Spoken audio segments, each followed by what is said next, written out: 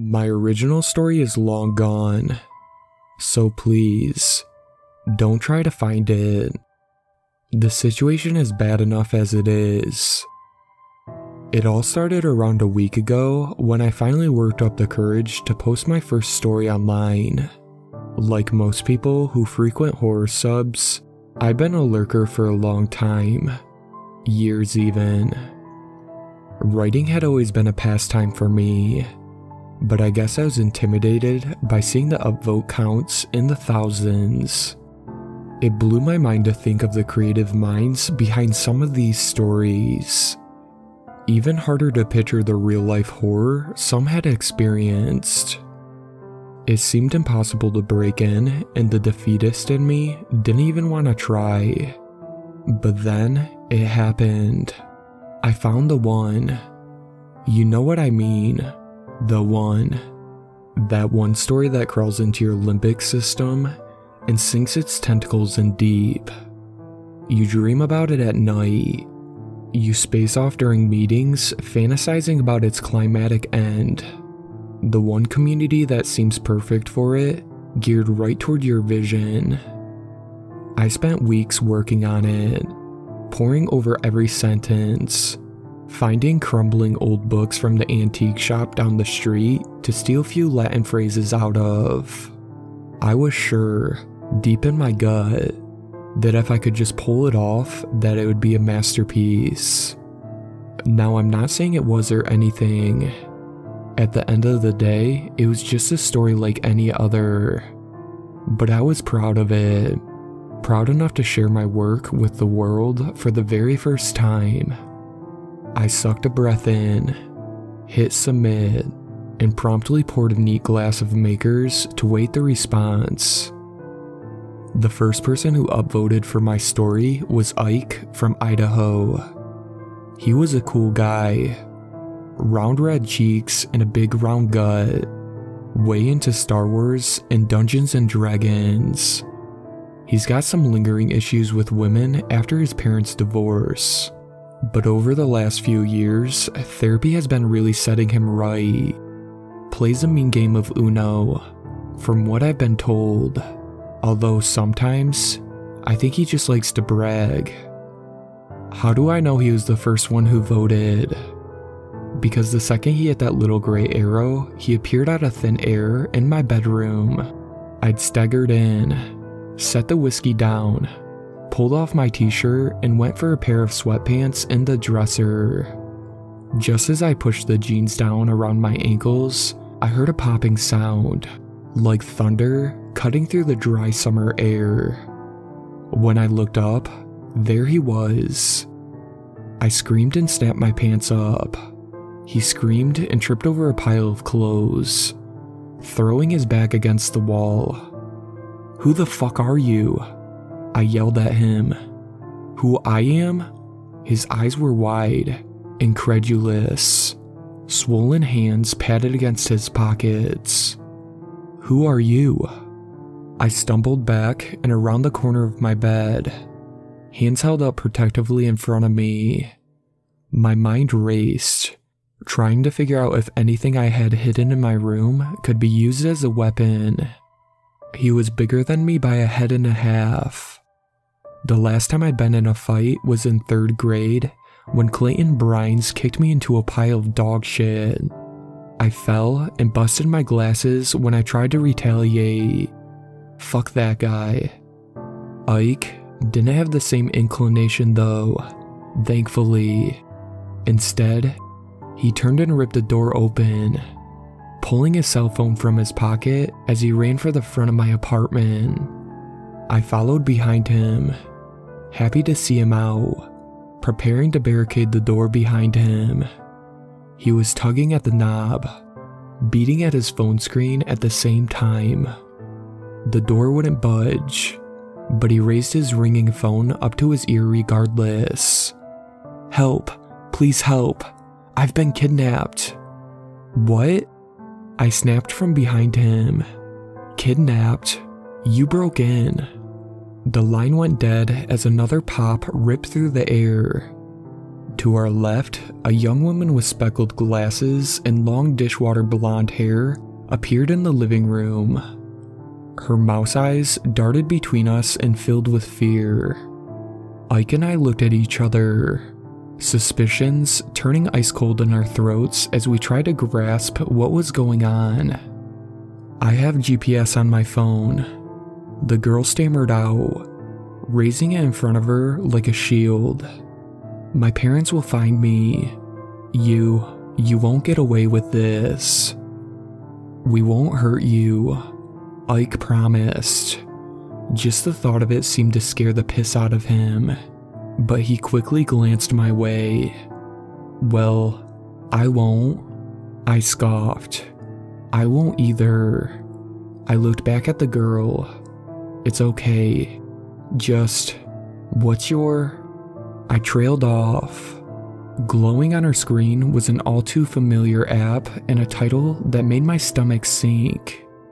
"What are you reading?" I asked, voice low. Her phone dropped in front of her. She glanced down at the screen. She must have forgotten in the chaos. "Oh, I don't know, just some scary story." "About a book from an antique shop?"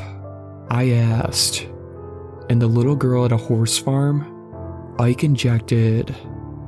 We didn't have much time to debate further until another person joined us, and then another, and another.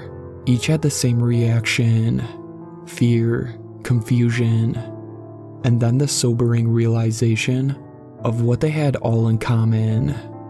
They'd all been reading my story, and God help them, they'd like it.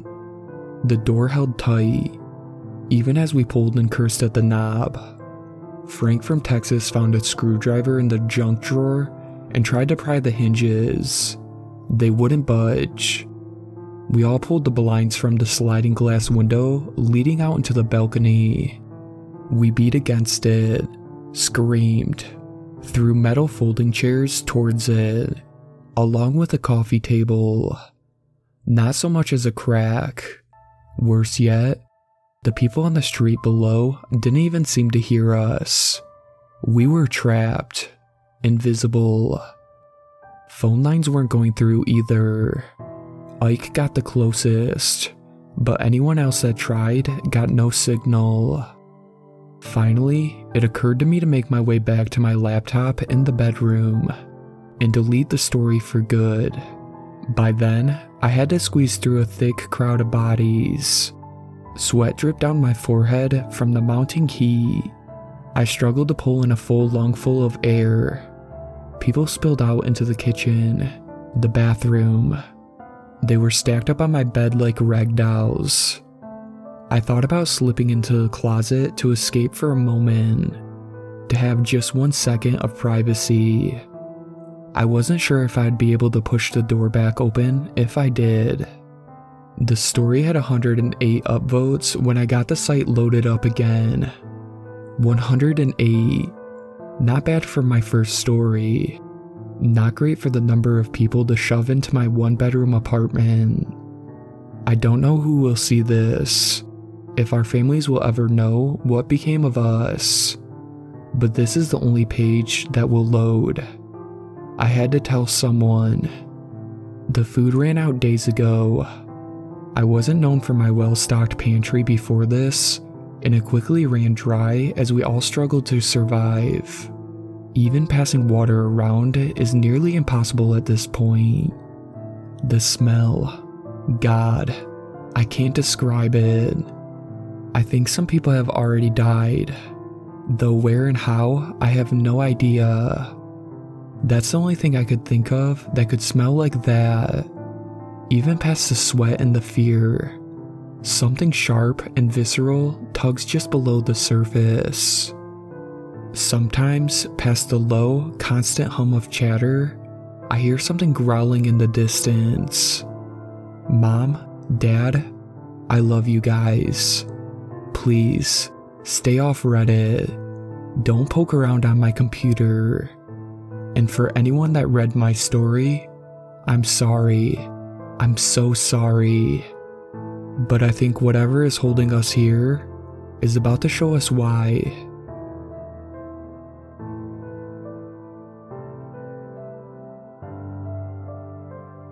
I just didn't think that hotels would be booked solid on the Saturday after Christmas. I snapped. Nicole, come on. This was supposed to be fun. No, you idiot. This was supposed to be the last-ditch attempt to save our marriage. Look, we'll sleep here in the car, and in the morning, we'll get one of those mushroom omelets you like. He leaned the seat back, hitting me squarely in the elbow. Good night, Nicole. I love you. I mumbled a response. Then I lay across the back seat, pulled the covers over me, and stared out the window. If I wasn't so mad at him, I might have enjoyed it. We were parked on a narrow road smack dab in the middle of nowhere, surrounded by forest and the stars.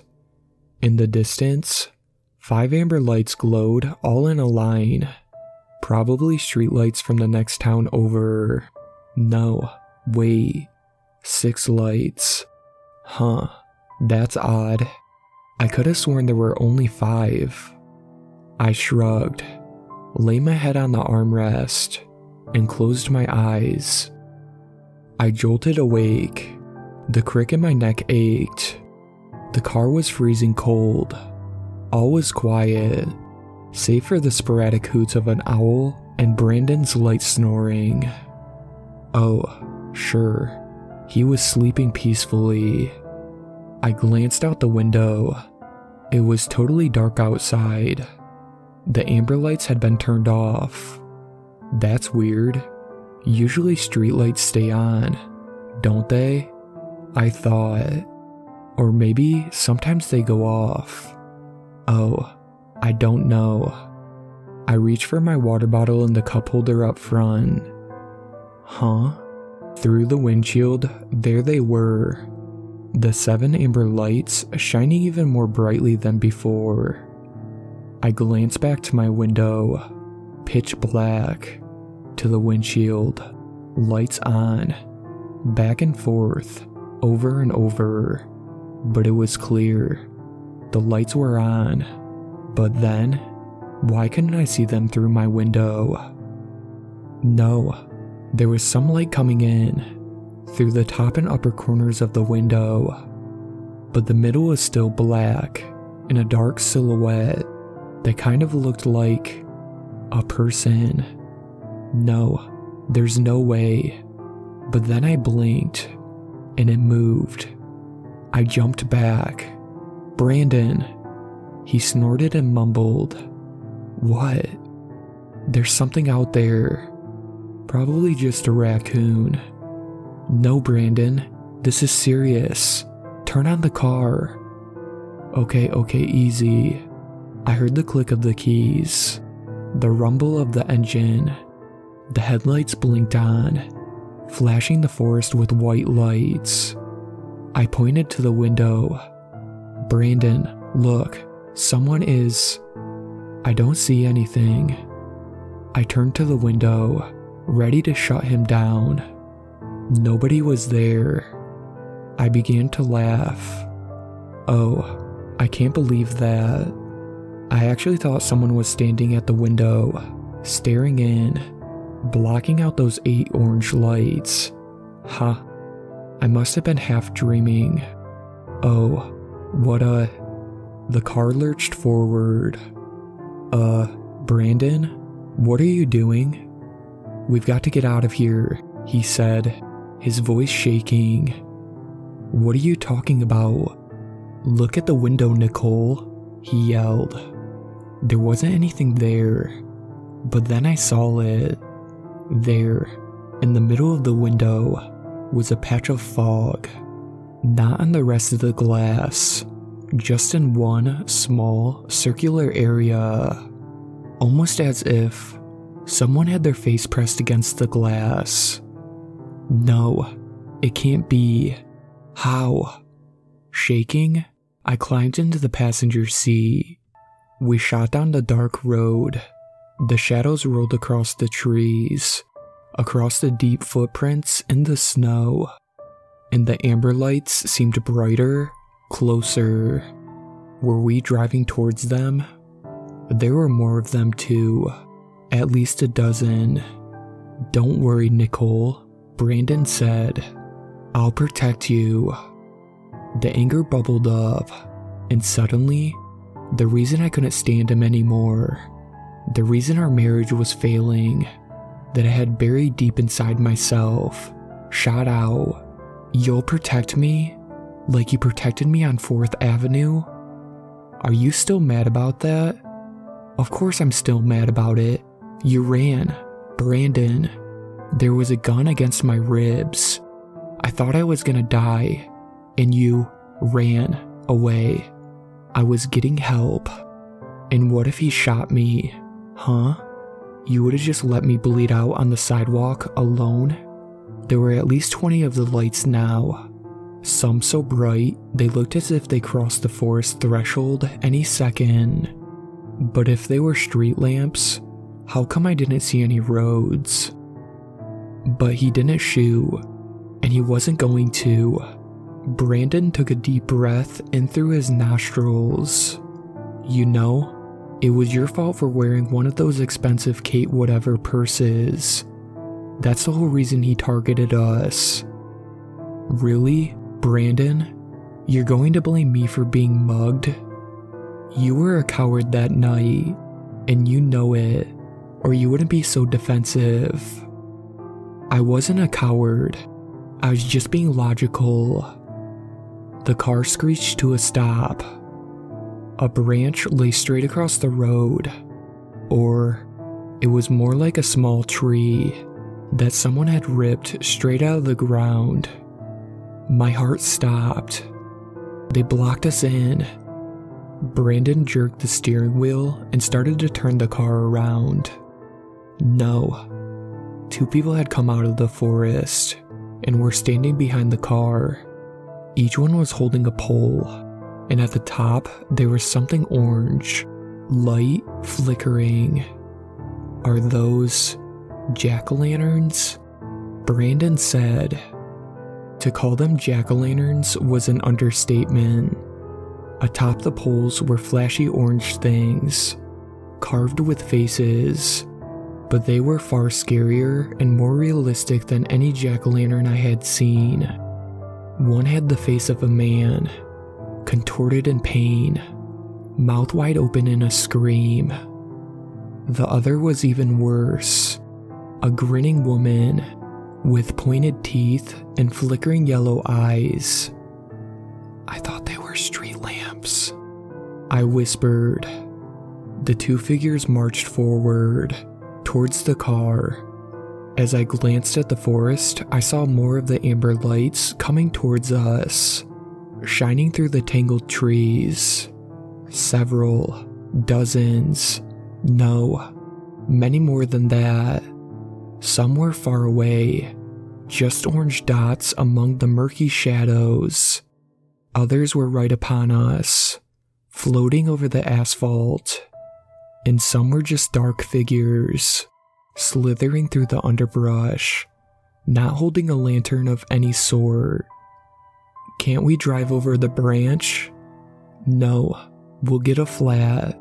Then we'll really be stuck." He unclicked his seatbelt. "I'm going out there." "Are you insane?" I screamed. The low hum of a chant came through the windows, muffled and low. "There are dozens, maybe hundreds." "I got to prove to you I'm not a coward though," he said with a smile. "Brandon, no." Slam. He stepped out into the darkness.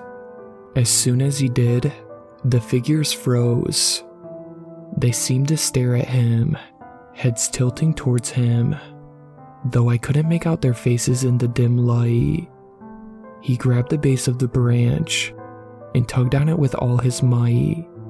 It slid towards him, opening up a small spot of road. That's when something like a shiver rippled through the crowd. And then, all at once, they started racing towards him. "No," I screamed, pounding the glass. "Go," Brandon yelled. They were closing in, just a few feet away from him now. "Drive." I shook my head.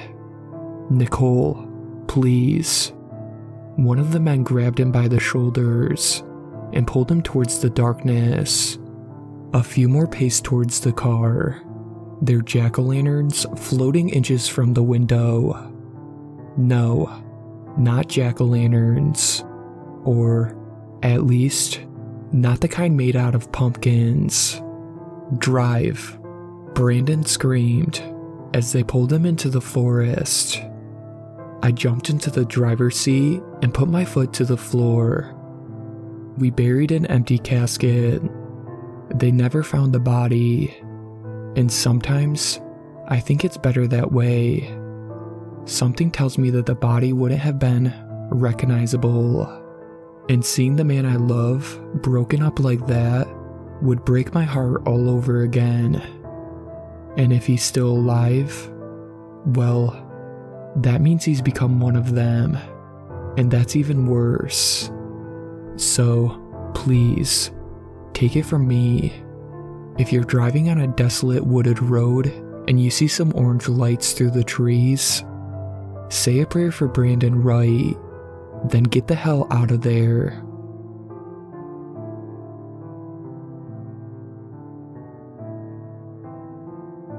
It all started with I checked my phone to see the notification. "Your package is arriving today." I stared at it confused. I hadn't ordered anything off Amazon recently. In fact, I thought I uninstalled the app from my phone in an attempt to save myself from 1 a.m. impulse buys of weird kitchen gadgets I didn't need. "Hey Ben," I said, "did you buy something off Amazon?" "Yeah, socks, a colander, and what was it? Oh, those little rings that hold up shower curtains with the metal beads on them." "No, that was last week. I'm talking about today. There's a package arriving." He furrowed his eyebrow. "Oh, no, I didn't order anything since then. Did you?" "No, that's why I'm asking you." He frowned. "Maybe Alexa ordered something by mistake." "Does that happen?" "Yeah, a lot of people complain about it online." Of course, another way for Amazon to reel in money, by making mistake orders. Whoops, you just spent $102.71 on a new stainless steel frying pan. With a huff, I pulled out my computer. I went to Amazon, clicked orders. There it was, an item, ordered a few days ago, but the product image was replaced with a standard gray text. No image available. The price box read $0. The title of the product read unknown. Underneath, in green bold letters, it read, "Arriving today by 8 p.m. Hey Ben, look at this." His eyes glanced over the computer screen. "Ooh, that's so weird. Probably just a glitch." He looked at me, and I must have looked pretty upset, because he added, "I wouldn't worry about it, Ellie." I waited for the doorbell to ring. Every time I heard the slightest thump or scuffling sound outside, I jumped and peered out the window to see if the package had arrived. But the afternoon passed without event.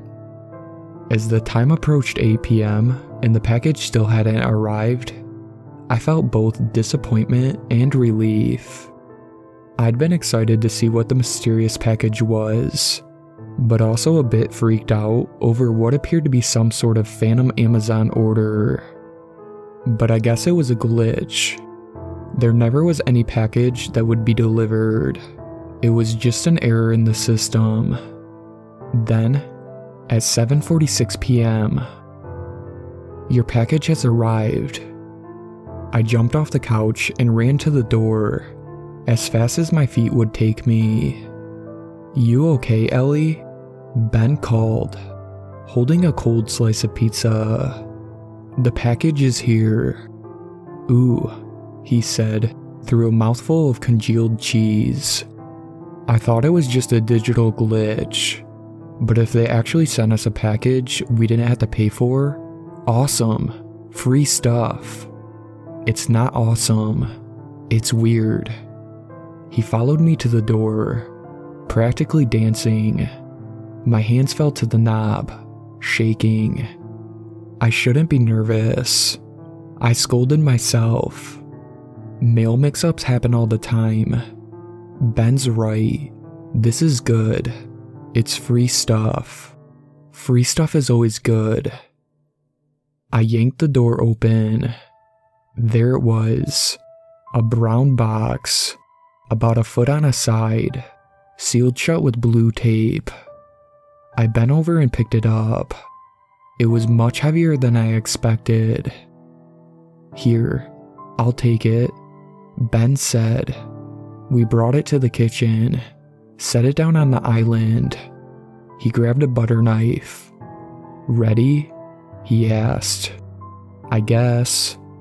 He plunged it through the tape, pulled open the flaps. "What the hell?" he said, backing away from it.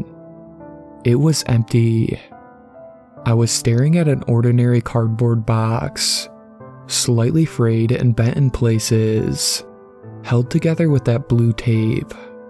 I circled around the island, staring inside, as if something might suddenly materialize out of thin air. But it was heavy. I finally said, "How could it be empty?" I thought it was going to be something really good, like a boombox. Ben replied sadly, "A boombox?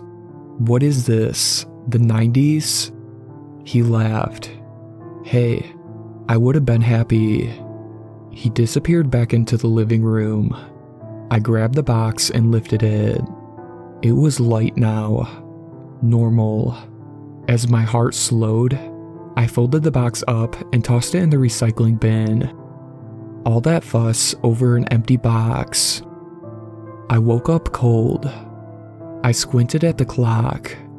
3:34 a.m. The window was wide open, curtains billowing in the breeze.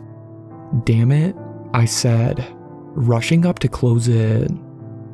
That's when I noticed the bed was empty. "Ben," I whispered. I glanced at the bathroom. The light was off. The bedroom door hung wide open though, and a dim, golden light shone across the stairs. He was downstairs. I walked out into the hallway. It was even colder out there. I whipped around and noticed every bedroom door was open, and inside each, every window was open. What kind of fuckery is Ben up to? "Ben!" I shouted. No reply. I sighed and started down the stairs. As I descended, I started to hear it. A repeating metallic noise that throbbed in my ears like a heartbeat. "Damn it, Ben! What the hell are you?" I froze. Ben was standing at the kitchen island, hunched over something.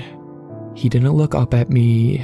His arm just moved back and forth, almost mechanically. He was sharpening knives. Every single knife we owned was divided into 2 piles on either side of him. He pulled that knife out of the sharpener and placed it in the right pile with a metallic clang. Then he picked up the next one, a 12-inch long chef's knife, and began sharpening that. And then he stopped. I ducked behind the wall, holding a hand over my mouth. "Ellie?" he called from the kitchen. My lungs felt like they would burst. "I have something to show you," he said. His voice was flat, almost monotone. His bare feet slapped against the tile, slowly and heavily as he walked towards me. I took in a slow, shuddering breath, extended my foot out in front of me silently. "Ellie?" I ran. I took off down the hall. My feet slipped against the linoleum, but I forced myself forward, lungs burning. "Ellie!" he screamed. His voice was no longer light and kind. It was angry. I grabbed the keys off the hook. Then I opened the garage and ran into the driveway. His hulking form was silhouetted in the doorway, the knife gripped tightly in his hand. I dove into the car, locked the doors, started it up. The headlights washed over him, and his eyes glinted eerily in the light. For a moment, he was still. Then he ran towards the car, as fast as he could, knife raised in his hand, mouth open in an animalistic howl. I peeled out of the driveway. My mind raced. Ben had never been violent. Never. Maybe it wasn't what it looked like. Somehow he was innocent, and I let my fears get the worst of me. I knew it was impossible, that there was no other explanation. I just didn't want to accept it. It wasn't until I pulled into the police station that I remembered the empty package. So heavy when we lifted it from the doorstep. So light after Ben opened it. Maybe the box wasn't empty at all. Maybe there was something inside. Something we couldn't see. And we just let it free.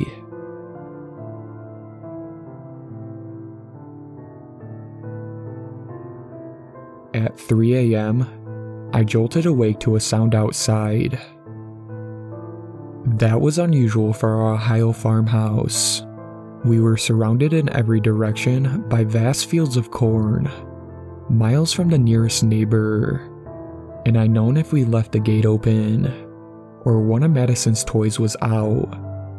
I'd done my nightly check of the backyard about 1,000 times, but as I lay there, still under the blankets, the noise continued.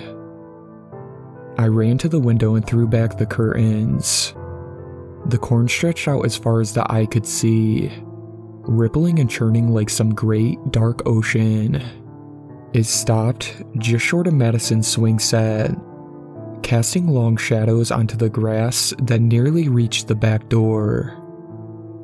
The stalk shifted and swayed, shaking the husks so hard they threatened to fall. "David, there's something out there." "Probably just a raccoon," he slurred, pulling the covers over his head. "That's bigger than a raccoon. Look at it." The corn rippled and roiled, as if something large was moving underneath. "What if there's someone out there? I'm going to check the locks." "You already checked them 1,000,000 times, like you do every night," he groaned. "Just go back to sleep." I didn't listen. I opened the door and stepped out of the room. No. At the end of the hall, Madison's door was hanging open. "Maddie?" I called, my voice shaking. And then I got that terrible feeling that only a parent knows. Something's terribly wrong. Sinking, paralyzing, throbbing in your chest as you try to tell yourself she's okay. Don't freak out. I'm sure she's fine. But she wasn't fine. The bed was empty. "Madison?" I ran out the back door into the yard. "Madison, where are you?" I screamed out into the night. The corn was still. Now that I was out there, I saw the evidence. Little bare footprints in the mud, leading up to the cornfield's edge. Where they disappeared, the corn was slightly trampled. Two stalks leaned in opposite directions, as if forcefully pushed apart. "Madison!" I screamed, as loud as I could, but I was met with only silence. David stumbled out after me. "She must have just went out into the corn to explore or something. We'll find her," he said, his tone barely convincing. He pulled out his phone, turned on the flashlight, and squeezed himself between the leaning stalks. "Hey, Maddie," he yelled, with panic trembling his voice. I took a deep breath and squeezed in after him. The corn scratched my body. My legs were shaking so badly. Every step threatened to send me tumbling into the mud. The white orb of David's flashlight hovered a few feet in front of me, but other than that, the cornfield was pitch black. I was about to collapse with panic when the corn thinned out, and then we were in what appeared to be some sort of clearing or crop circle. The corn had been trampled into the ground in a small circle, roughly 10 feet in diameter. In the center stood Madison, facing away from us. "Madison!" I screamed. She didn't turn around. David was frozen, staring at her back, the flashlight shaking in his hand. "Are you okay, Madison?" I turned her around. No. I was staring at a blank face. A face made of burlap. A brown wig was stuck on top with safety pins. An Elsa shirt was stretched over the bloated waist of straw. The bottoms were put on backwards. I began to shake. "Those are the pajamas I put her to bed in." My voice cracked. "She wanted My Little Pony ones, but they were dirty and... What kind of sicko would do something like this?" David said, his panic boiling into anger. He pulled out his phone and began dialing 911. The corn shook and shivered all around us, shadows slowly coalescing between the stalks, surrounding us in a ring of black. And then, before I could react, a hand shot out between the dark stalks. It grabbed David by the arm. He lost his balance and toppled backwards, his phone flying to the ground. "David!" A cold hand latched onto my waist. I was yanked into the corn. My back hit the cold mud. The corn scratched and poked at my sides. "Get off of me!" I screamed, swatting blindly at the stalks. Black slowly faded into hues of indigo and gray as my eyes adjusted to the darkness. And then I could see them, interrupting the vertical pattern of the corn stalks. There were several short shadows standing over me. Then the whispers started. Hissing, hurried whispers that seemed to generate the very wind that blew through the stalks. The corn shivered and shook, and then a heavy silence filled the air. I tried to scream, but quickly realized one of them had tied something over my mouth. But then I heard it, and my heart soared. 911, what's your emergency?" A tiny voice breaking through the silence. I pulled my neck up, and through the stalks, I saw the white light of the phone, glowing against the trampled corn. "Oomph, oomph." I tried to scream through the gag. It didn't work. Similar grunts several feet away from me rung out in the night. "David." A low rumbling sound filled the air. The corn shook above me, harder than I'd seen it all night, stretching and swaying, stalks wildly crashing into each other. And as the voice continued, 911, hello, what's your emergency?" A loud rush rang, like an airplane flying right overhead, filled my ears. I looked up just in time to see the lights, red, purple, and green, blinking in an odd asynchronous pattern. The scarecrow, wearing Maddie's clothes, was enveloped in white light, and then, with a deafening hiss, it was yanked up into the night. I looked back at my captors, and the strange, flashing lights, their faces were illuminated, and I saw they weren't terrors, monsters, or murderers. They were children, horribly disfigured children. Some were missing noses, others had long scars running straight down their faces, as if someone had split open their heads to explore what was inside. Quite a few were missing ears, and one had no teeth. All of them had profound sadness in their eyes, except for the one to my left, who had no eyes. But they were also smiling just a little. As the light disappeared and the faces faded back into the shadows, the hands on me loosened. The gag fell away.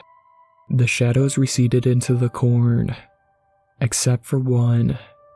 Mommy! With a squeal, 2 warm arms wrapped around my waist. Maddie! Oh my God, Maddie! I began to sob, hugging her tighter than I ever have in my life. Are you okay? And Maddie? The broken, hopeful voice of David sounded to my left. He ran over to us. I'm fine, Daddy. Let's get out of here, he said, grabbing both of our hands and yanking us back through the corn. We ran back into the house, locking the doors and calling the police. Madison was in a different set of clothes. One's dirty, smudged with mud and riddled with holes, but she was smiling, safe and happy. They saved me, Mommy, she kept saying, tugging on my arm. The bad men were gonna get me, but they tricked them. As the police were taking our statements, as the sun was cresting over the corn, Maddie stood at the back door. Bye-bye, she said, waving wildly at the cornfield.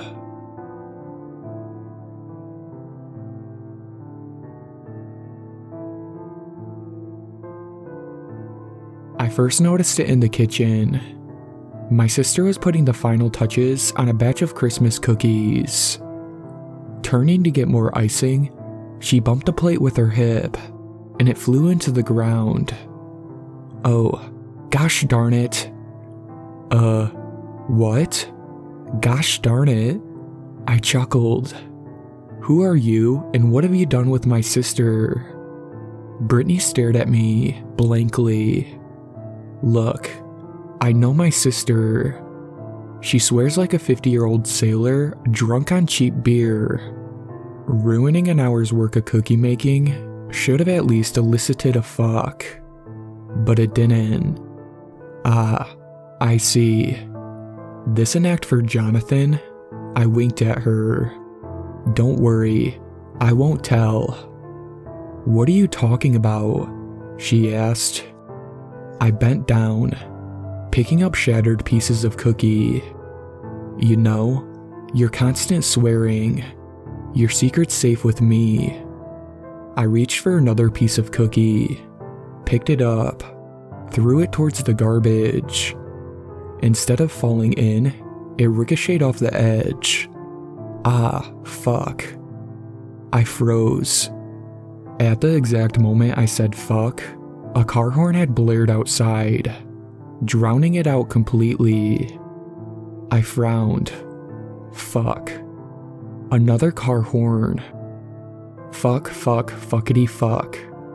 A strangely loud flock of geese called outside the window. What the? A dog barked.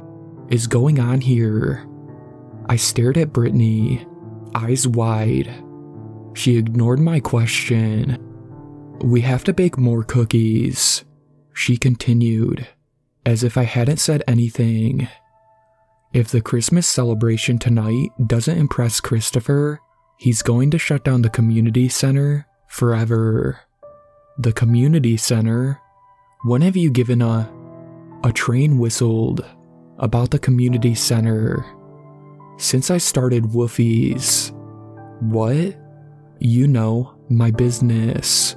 Baking dog Christmas cookies. I frowned. These cookies are for dogs? She nodded. Okay, look. What has gotten into you? I stood up, brushing the crumbs off my hands. You don't even like dogs. You say they make too much noise and poop everywhere. You don't even like animals, period. Or kids. That reminds me, Christopher's nephew is going to be at the celebration. He's an orphan and he loves dogs too. I think I'm going to surprise him with a puppy from the shelter. I stared at her. What? It's going to be so awesome. Don't you love Christmas? I threw up my hands. You're acting really weird right now.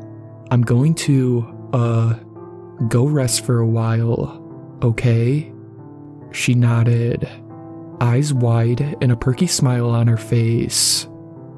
That's when I noticed something else. She wasn't wearing her usual outfit of a black tank top and skin-tight jeans. Instead, she was wearing a bright red sweater and a neat skirt. Her hair, which was usually tied up in a messy bun, fell in perfect, loose waves around her face. You're dressed weird, I muttered. She just smiled back at me. I trudged out of the kitchen, through the family room. I was about to climb the stairs when I stopped. Something's different. Well, for one, my mom's house was clean, which was super weird, because she's a borderline hoarder who keeps everything from 20-year-old Christmas cards to free pens. The clutter was gone. A fire was going in the fireplace, and a fluffy red throw pillow sat across the sofa. Weird. But there was something else. My gaze caught on the mantle above the fireplace. Even from a distance, I could tell the photos were different. I'd seen the photos there a million times. The dorky photo of me in braces I hated. The photo of the four of us and our cat. They were burned into my brain. Not one of the familiar photos remained. I stepped closer, studying the photos. A girl with braces playing outside. A mother and a father sitting on a sofa. 2 toddlers between them. 2 girls holding hands while sitting on a swing. My heart dropped. Every muscle in my body paralyzed. They weren't us. They looked like stock photos. Stock photos of a family that roughly, very roughly, resembled ours. I ran up the stairs, my head spinning, my throat dry. What's going on here? Nothing made sense. Not the way Brittany was acting. Not the way she was dressed. Not my mom's house. Not our photos. It all clashed in my brain, so wrong. I collapsed into the bed of my childhood room. The only thing that felt familiar in this house. My stuff had been boxed up long ago, but the walls were still the shade of lavender I picked out in middle school. The bedspread was still deep purple. The mattress was still soft as a feather. I lay in the silence. Funny how now there were no random car horns or flocks of Canadian geese.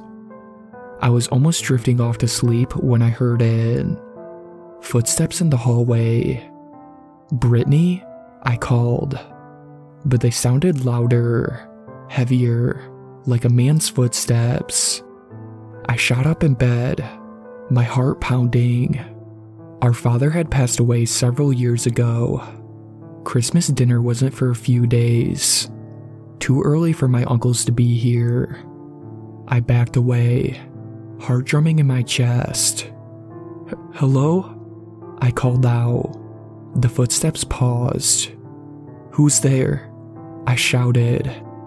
The footsteps resumed. Closer now. So close that they were right outside the door. Brittany! I shouted, hoping she could hear me. Brittany, there's someone. The door opened. My voice died in my throat. A man stood there. A naked man, with only a small towel wrapped around his waist. He stared at me with dark, hungry eyes. Then he smiled. Hey honey, are you okay? I screamed. Honey, what's wrong? The man was rushing towards me. I ducked underneath his overstretched arms and ran to the door. Down the stairs, out the front door. I heard Brittany shouting behind me, but I didn't listen. I kept running and running. In a few blocks, I reached town. But it wasn't our town. It was a cutesy little town that time forgot, with shops lining the sidewalk and tinsel strung up between the street lamps. Gone were the liquor stores, rowdy teenagers, an endless supply of litter. And yes, there was even a community center, but not our community center of stained concrete and smashed beer bottles in the parking lot. No, it was now a darling brick building, a Christmas candle burning in each window. No, this can't be. What the fuck is happening? I hurried forward. As I walked, snowflakes began to fall from the gray sky. A few landed on my bare arms. They didn't melt. Hey, I called out to the nearest person. A woman waiting to cross the street, with perfect wavy hair and a bright red peacoat. Hey, can you help me? She turned towards me, a smile plastered on her face. Of course, what do you need? I don't think I belong here. This isn't my town. I faltered. Her grin had faded. She now stared at me, face set in stone, eyes burning with hatred. Then she took a step towards me. I ran. And that brings us here. I've been hiding out behind a perfectly decorated Christmas tree in someone's yard. Don't worry, the house isn't actually occupied, despite all the cute lights and candy canes. I looked in the windows. The house is completely empty on the inside, so I'm safe, for now. But I don't think it'll be long. There's a ring on my left ring finger, probably belonging to the man back at my parents' house. He'll probably call the police around here and tell them I'm missing, that I seem mentally unstable, that I should be apprehended immediately. At least, the internet seems to work, but calling Brittany's number and my mom's has only resulted in static. All I can do now is ask for your help. If you turn on your TV and see a Christmas movie featuring a short girl with a mole on her right cheek and an AC/DC t-shirt, that's me. Help me, please. Help me leave this place before it's too late.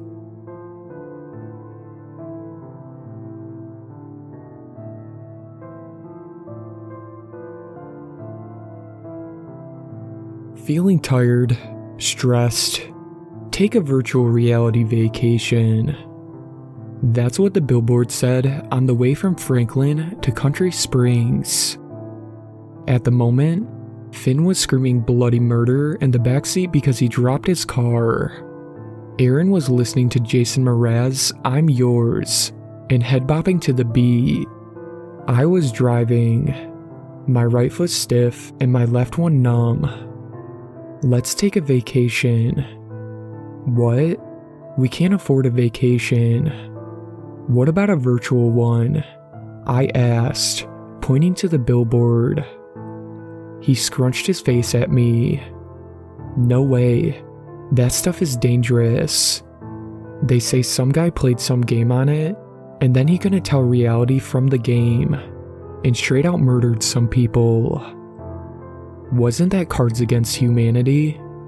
Oh, well, still. All those games are the same. No, they're not. I drove the rest of the way home in silence. When I got home, I handed Finn to Aaron. He needs a diaper change. But I went up to our room, pulled out my laptop, and typed in the website.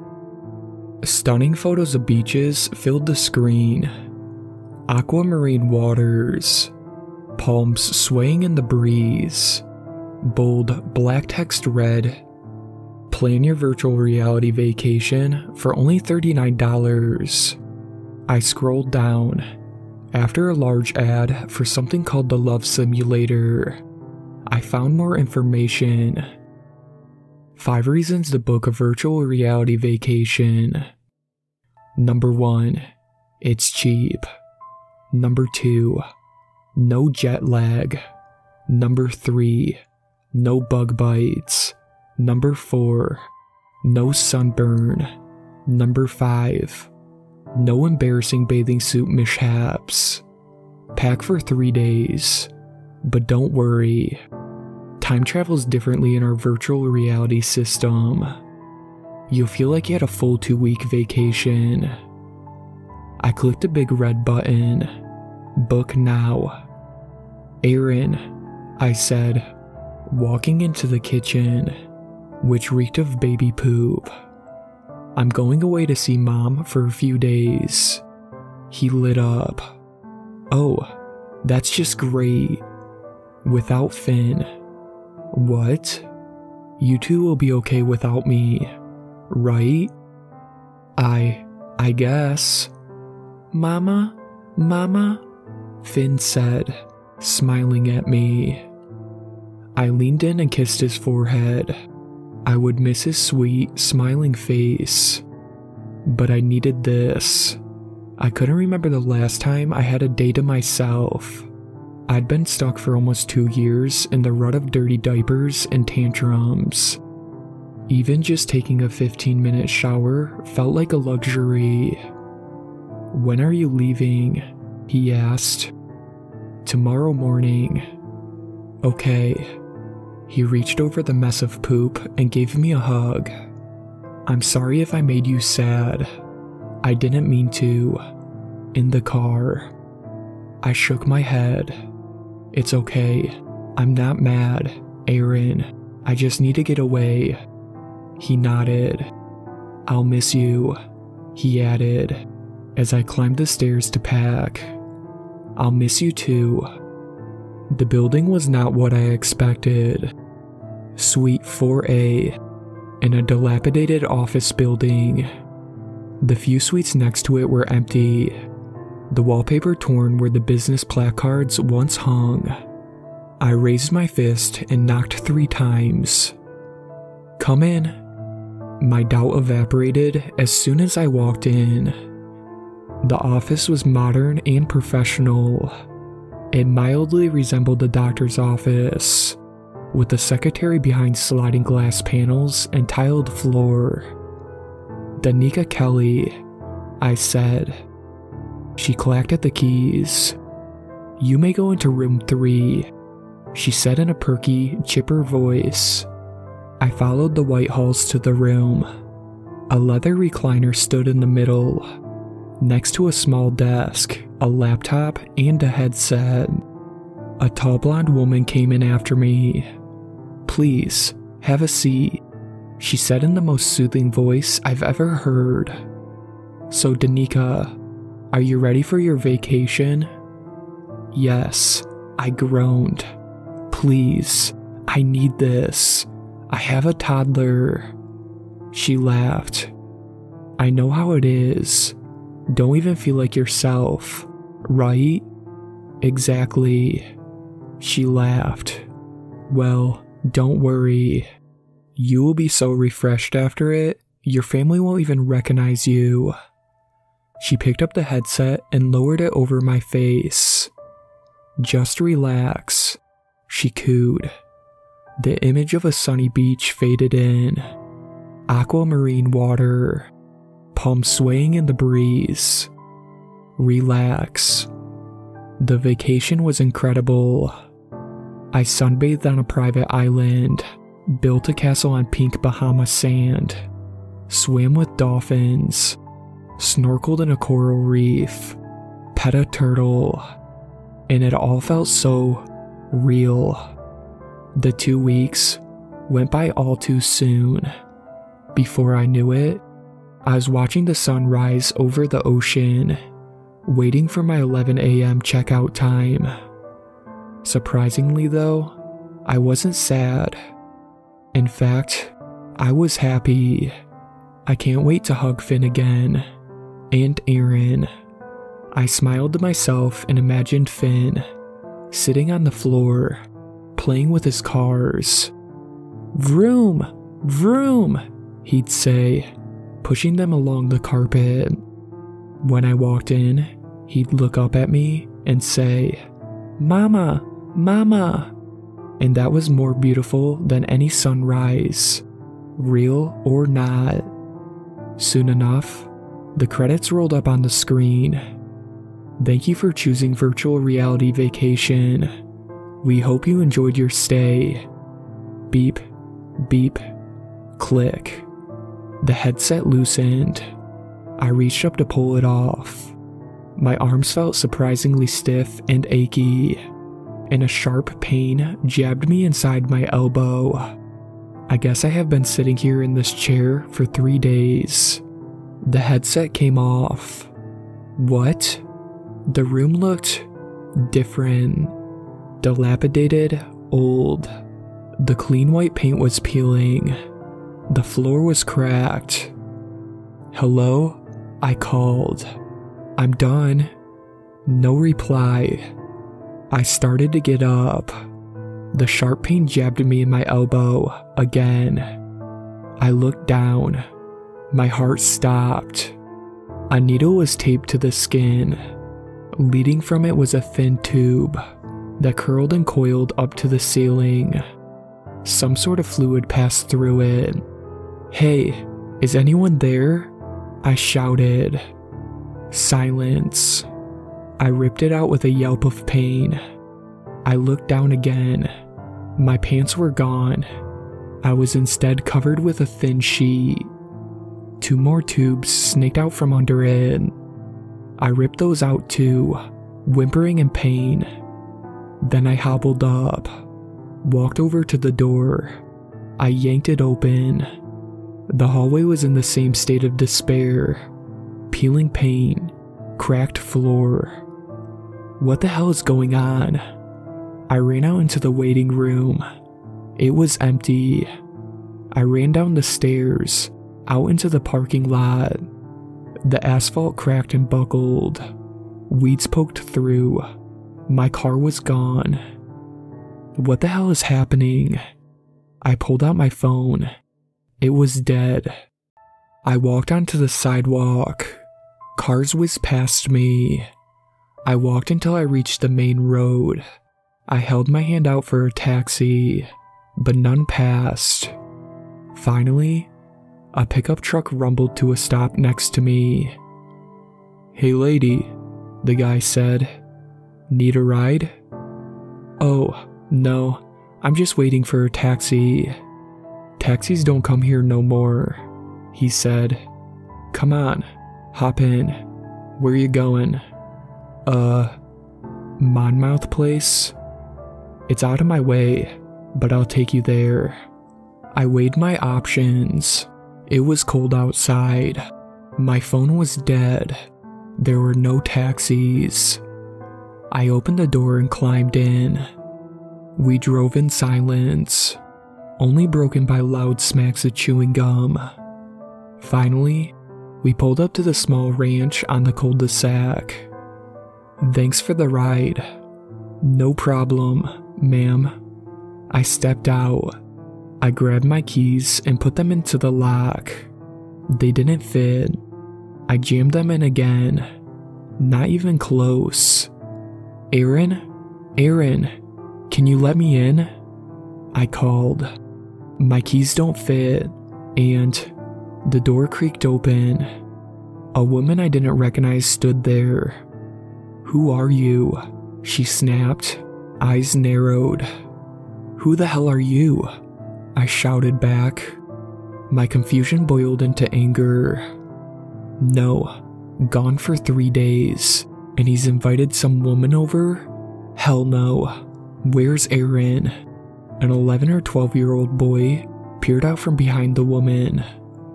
"Oh, are you the new mail lady? Where's Aaron?" I asked again. Thump, thump. Footsteps thudded inside the house. The tall, lanky shape of a man appeared. His eyes were sunken with wrinkles. His hair was peppered with gray, but it was undeniably Aaron. As soon as he saw me, he went pale. "Danica, what are you doing here?" "Where's Finn?" I asked, my voice shaky. "What's going on?" "I'm Finn," the boy piped up. "No." "What?" Aaron stepped out onto the porch and closed the door behind him. "You can't just come back here, after so long." "What are you talking about?" "The last 10 years, he shouted, his voice halfway between a scream and a sob. "Why did you leave, Danny? Why? We were happy. We were a family." I stared at him, confused and terrified. "The first few weeks, Finn cried for you every day, and if I'm honest, so did I. But I guess you didn't even care." "I do care. I didn't." "No." His eyes glittered in the light. "Now I finally have a good life, a good family. Don't take that away from me." "Aaron, No, I'm done." He walked back into the house and slammed the door. Inside, I saw Finn smiling at his new mom, eagerly grabbing a sandwich. It was Finn. The upslanting brown eyes, the olive skin, the pointed nose. Not a baby anymore. Grown up. I missed everything. I started away from the house, missing the clumsy toddler hugs Finn used to give me.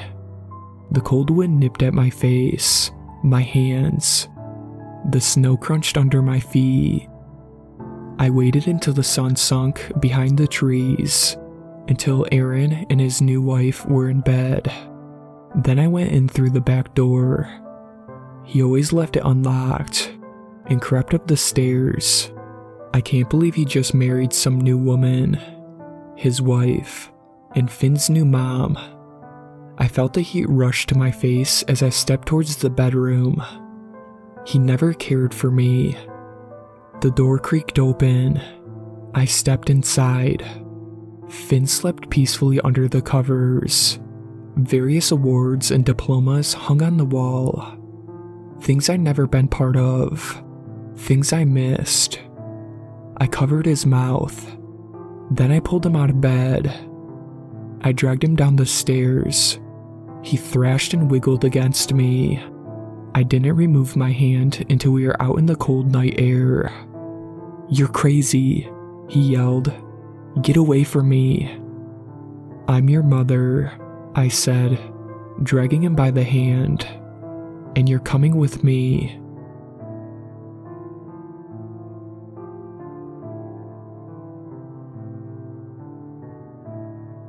I went to the park this afternoon. I thought it was going to be a fun experience. I really did. But going out with an independent 3-year-old is never a fun experience.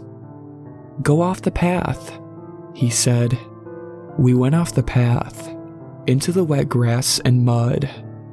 The mile-long trail surrounds a wide, open field that extends forever. It's beautiful to look at. Not so fun to actually walk in. "Come on, let's get back on the path," I said, gesturing. Of course, he turned the other direction and ran further into the field. "Hey, come back here, now." I sprinted after him.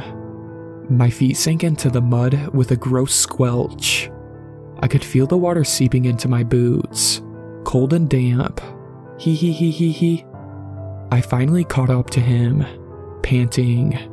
I grabbed him by the shoulder. We have to get back on the path, okay? No. I sighed and looked around.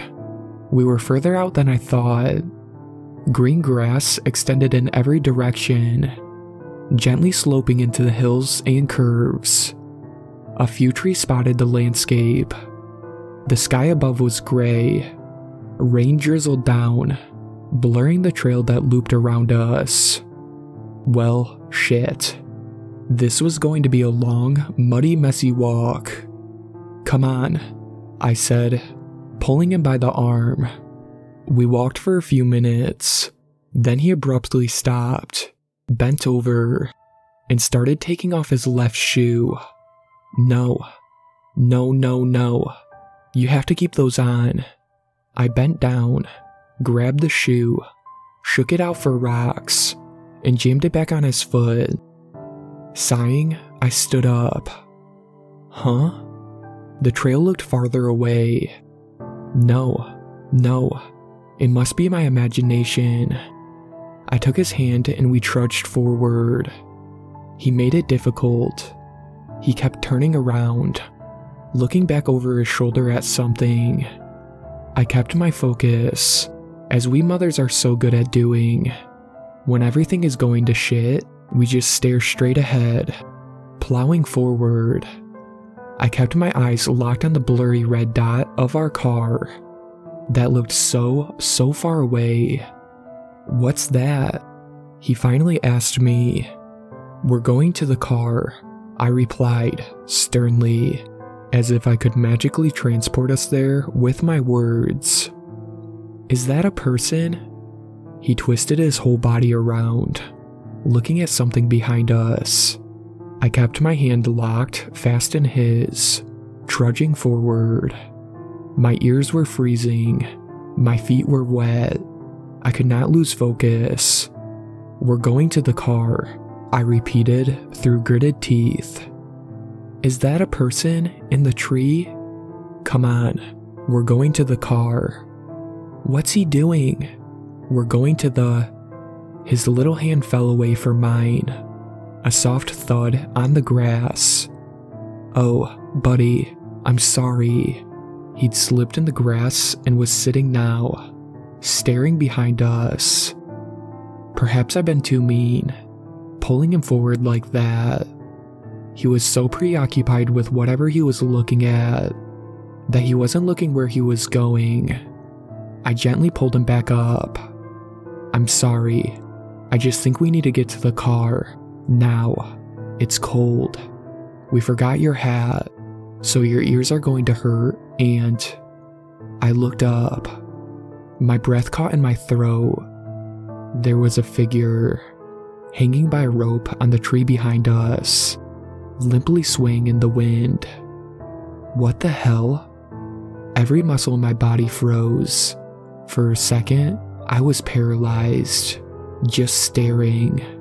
The figure hung limply, dark in the shadows of the branches, unmoving. It can't be real. Yeah, of course. How would a dead body just be hanging there, in daylight, for the world to see? There'd been a few joggers on the trail. Clearly, they would have seen it and called the cops. And in the drizzling rain at this distance, I couldn't see any details. It was most likely some stupid prank, or a belated Halloween decoration. What's the person doing? My son continued staring at the figure. Don't worry. It's just some stupid joke. I took his shoulders and turned him around, grabbed his hand, marched forward, without looking back. The wind whipped towards us, spraying rain in our faces. I squinted, fighting through, my toes ice cold and numb. I forced my eyes on the parking lot. focusing on that little red dot in the distance, but the dot grew no closer. We walked for 5 minutes, then 10, then 20. Every step we took, the path was still so far away. Finally, we stopped. I glanced around in every direction. We were still in the middle of the field. The tree was far behind us. I could barely make out the figure hanging from its branches, but the path was still as far as it ever was. How is that even possible? I glanced around hopelessly, trying to figure out which part of the path was the closest, which direction to go in, but it seemed like we were in the dead center of the field.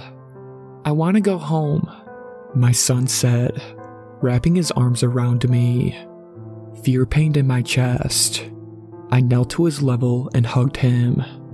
"I know. I want to go home too. We just need to walk a little longer." We continued walking. When he got too tired, I carried him in my arms. We walked for a half hour, then an hour. The trail stayed out of reach. I finally collapsed into the wet grass, giving up all hope.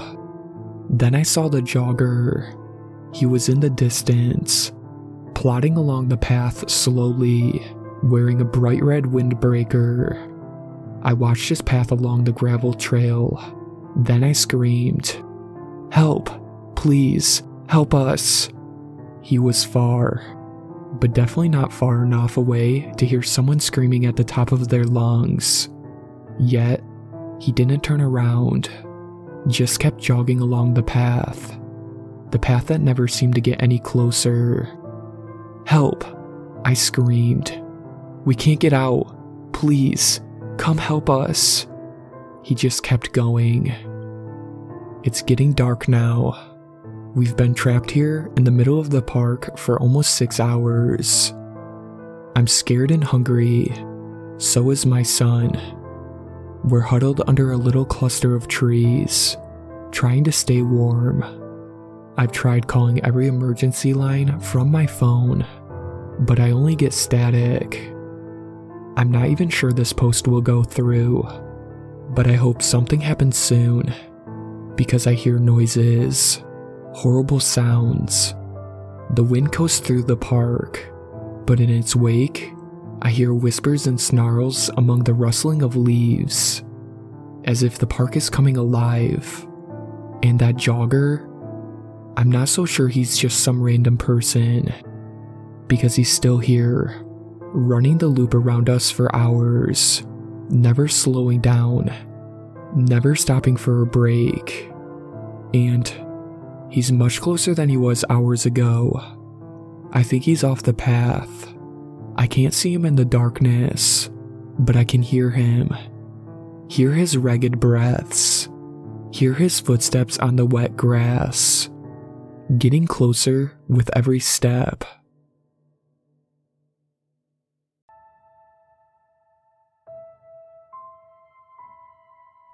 Amy, has anyone told you the legend of Morris Bridge yet? I rolled my eyes. Don't waste her time with that garbage. It's not garbage. It's a captivating legend, Jingwen said, leaning in from the back seat. In the 70s, a 13-year-old girl named Mary Ann lived on the west side of town. She was your average girl, except for one thing. She was completely blind. We turned onto a narrow dirt road flanked by deep forest. Because middle schoolers are terrible, she was teased endlessly and didn't have many friends. So, one warm fall day, when 2 of the girls in her class invited her to hang out on the bridge, she happily accepted. "Aw, that's so nice of them," Amy said. Jingwen glared at her. No, it wasn't nice. It was a trick. When they got to the middle of the bridge, the 2 girls ran away, leaving her stranded. She called out for help. She cupped her hands and called, "Help me, Amy, help me." Amy shivered. Jingwen grinned, a crooked, mischievous grin, and continued. Nobody heard her. Finally, she decided to try to make it back across the bridge by herself. Tragically, she took a wrong step and, thunk, plummeted into the waters below. And she drowned. The end. I said, "Great story. Yay." Jingwen ignored me and leaned forward. Her voice was but a whisper in our ears. "The tragic death turned poor, sweet Mary Ann into a vengeful spirit." I felt Jingwen's breath on my neck and shuddered. They say if you stand in the middle of the bridge and close your eyes, she'll lead you safely to the other side of the bridge. But if you open your eyes, she grabbed Amy's shoulders. "She'll push you in the river." Amy yelped. "We're here," I said, rolling to a stop in front of the bridge. And no ghost, just an abandoned, rotting, ugly bridge. "Carter saw her once," Jingwen said, ignoring me completely. She was standing in the middle of the bridge, wearing a white dress. "Carter also believes his house is haunted," I said. "Sees the lights flickering and stuff. Probably just needs a good electrician." "Blair?" Amy was scrunched down in her seat, scanning the bridge. "What's wrong?" "I thought I saw..." She trailed off. "Jingwen, look what you did." Amy's so scared she's seeing things. "If this is all nonsense to you, Blair, I dare you to go out there." "What?" "You heard me." She poked me with her high heel. "Go. Prove us all wrong." I looked at the bridge. Even I had to admit, it looked awfully creepy. The metal frame was rusted and grimy. The wood was gouged with rot, and the river, rushing below, was much larger and fiercer than I remembered. But my stubbornness got the better of me. "Fine, I will." I slammed the door and stepped out into the night.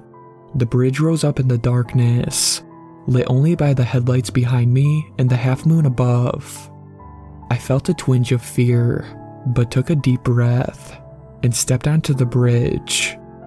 Creak! The wood groaned in response. I slowly stepped towards the center of the bridge, one hand dangling on the wet railing. The girls' chatter faded, replaced by the rush of the river below. My footsteps thumped on the wet wood. I reached the center of the bridge, shut my eyes, and tried to reassure myself. This is the easiest dare I'd ever done. Much easier than TPing Mr. Wilson's car, or doing a lap around the school in my pajamas. I shivered. Was it this cold when I left the car? Or that one time I pretended to be Carter's girlfriend? Yuck. I stopped. Over the rush of the water, over the rattling of the branches, I heard a faint sound, like something passing through the water, breaking the gentle waves. I laughed. Now I'm imagining things. Ha. Jingwen really has a way of getting to people. I smiled and grinned and laughed until my face was sore. Splash. The grin flew off my face. Just a fish, or a turtle. We have a lot of turtles around here, don't we? I told myself, don't let that stupid story get to you. I kept my eyes tightly shut. Splash. The air grew even colder. Thump. I felt the soft vibrations of the wood under my feet. Jingwen, I called. Silence. Oh, haha, very funny. You're going to sneak up on me. Give me a scare. How convenient that I have to keep my eyes closed. Thump, thump, dull thumps. not the sharp click of high heels. "Amy?" I said, uncertainly. The thumps grew louder, stilted, uncertain footsteps. "Hello?" I called, my voice quavering. Thump, thump. I felt the air shift, and along with it, a terrible smell, like a dog or a pond that had been left to fester and decay. I shut my eyes tighter. Thump. The steps were loud now, just a few feet away. My heart pounded in my chest. My mouth was dry. Silence. I let out a long sigh of relief. It must have just been my imagination, or a wayward squirrel that now scurried into the bushes. How silly of me to actually think for a second that it might be a ghost of Mary Ann. I froze. I heard another sound, faintly, over the rush of the river. Drip, drip. The sound of water dripping to the ground. I stood, paralyzed. I tried to move my legs, but I was frozen with fear. My heart pounded so loud it throbbed in my ears. Drip, then a rustling sound. Cold, wet, brushing the back of my neck. "Amy, Jigwin!" I screamed, but the only response was the drips, the thumps, the rush of the river below. "Don't open your eyes, don't open your eyes," I chanted to myself, shaking with fear. Thump, thump. The air shifted.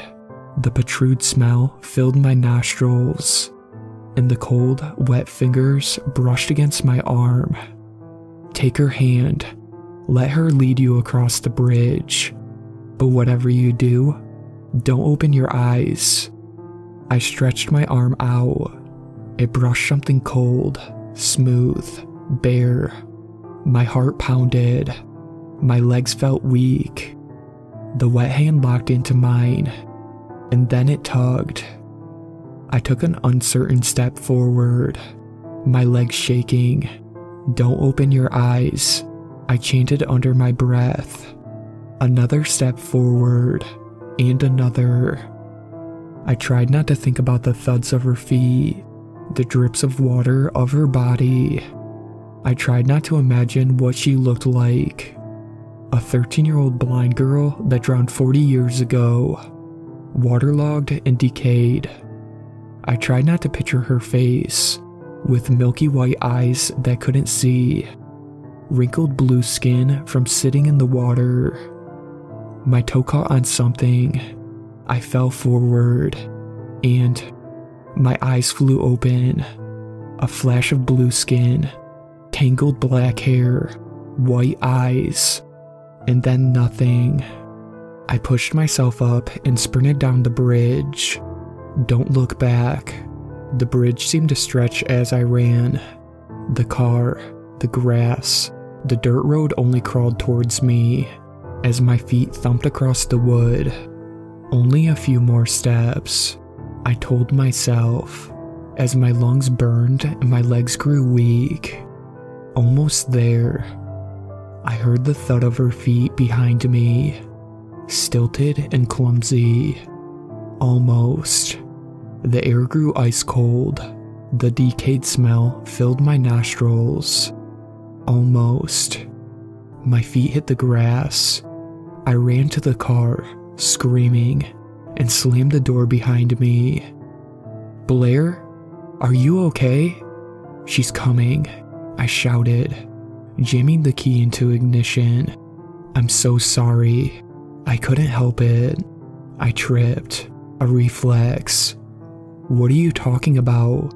Jingwin asked. "I don't see anybody," Amy said. No, she was there, chasing me down the bridge. I screamed, pointing frantically. I looked up. The bridge was empty. My heart slowed. I sank back into the sea. You're right. I must have imagined it. I began to laugh. I really was terrified out there, all for nothing. I shifted into reverse, glancing at the backup camera. No, the blurry image of a figure standing right behind the car. A girl with white eyes. I pulled out fast, kicking up clouds of dirt. Hey, what? Slow down, Jingwen screamed. Amy was wailing, her hands over her eyes. I ignored them. They didn't see her. They didn't understand.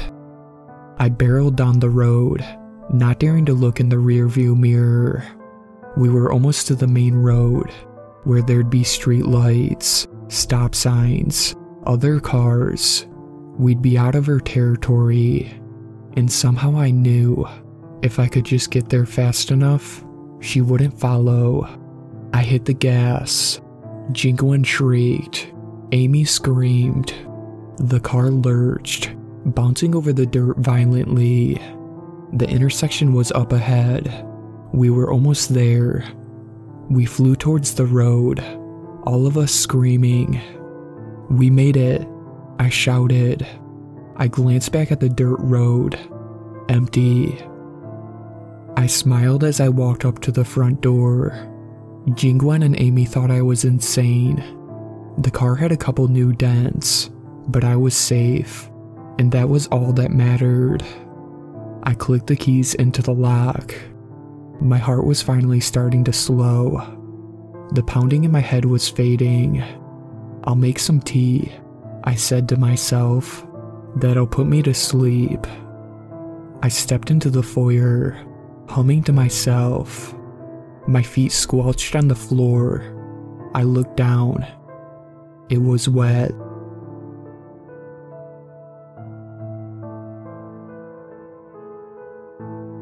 Come home. The message lit up my phone driving home from work. My wipers thrumming in the soft rain. The blue glow creating a halo around the phone on my dash. It was from Pa, of course. Only he typed in all caps as if yelling at the world.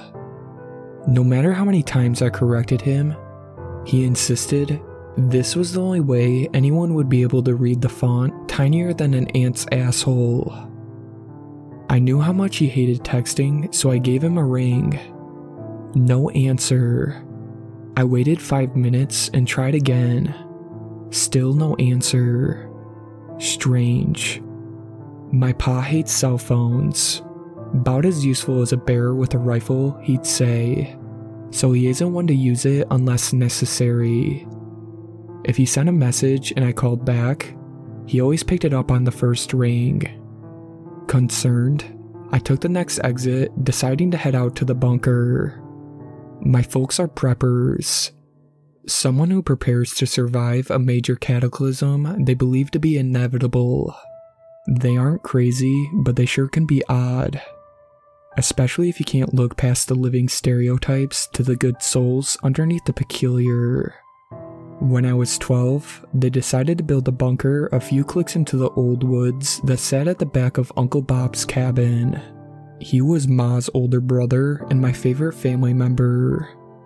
Every weekend, all through high school and a fair way into college, they would trudge with their tools into the forest and work on the bunker. It sat on a tract of land on the outskirts of a sprawling forest reserve. Sometimes Uncle Bob lent a hand, and sometimes I did too. But I hated that forest. Hated the chirps, cheeps, and buzzing of invisible insects. The scampering of feet on forest floor from critters I could never catch but from the side of my eye. One critter in particular made my skin crawl. It made a raspy, grating sound like two pieces of wood slowly rubbing together deliberately. A sound I sometimes heard outside my room when I slept in the cabin. One you can only hear as twilight began to drape the trees in night.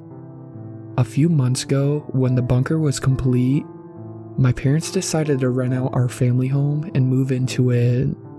Despite my protests, Pa You've got to be kidding, I had said disbelievingly. You can't live in some hole in the ground. Why? Ain't I as good as them hobbits you yap on about? A bunker is not a home. Tell him, Ma. I pleaded with my mother. She shrugged and smiled.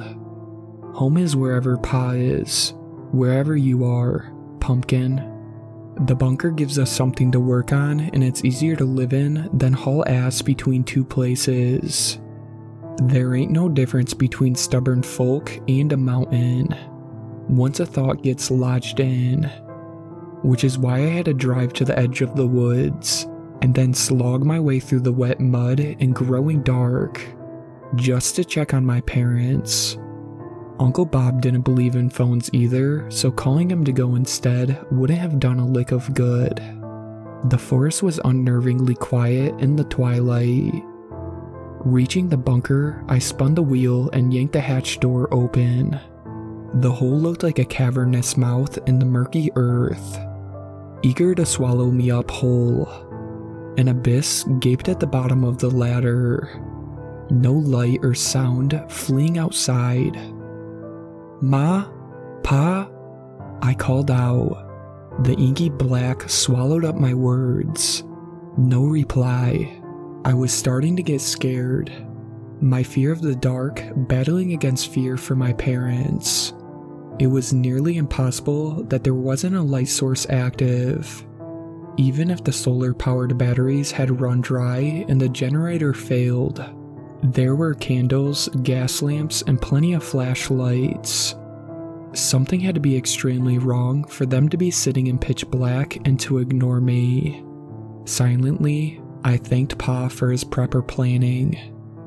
At my refusal of a go bag, he had bought me a keychain that had a mini flashlight, mini pepper spray, and a compact Swiss Army knife.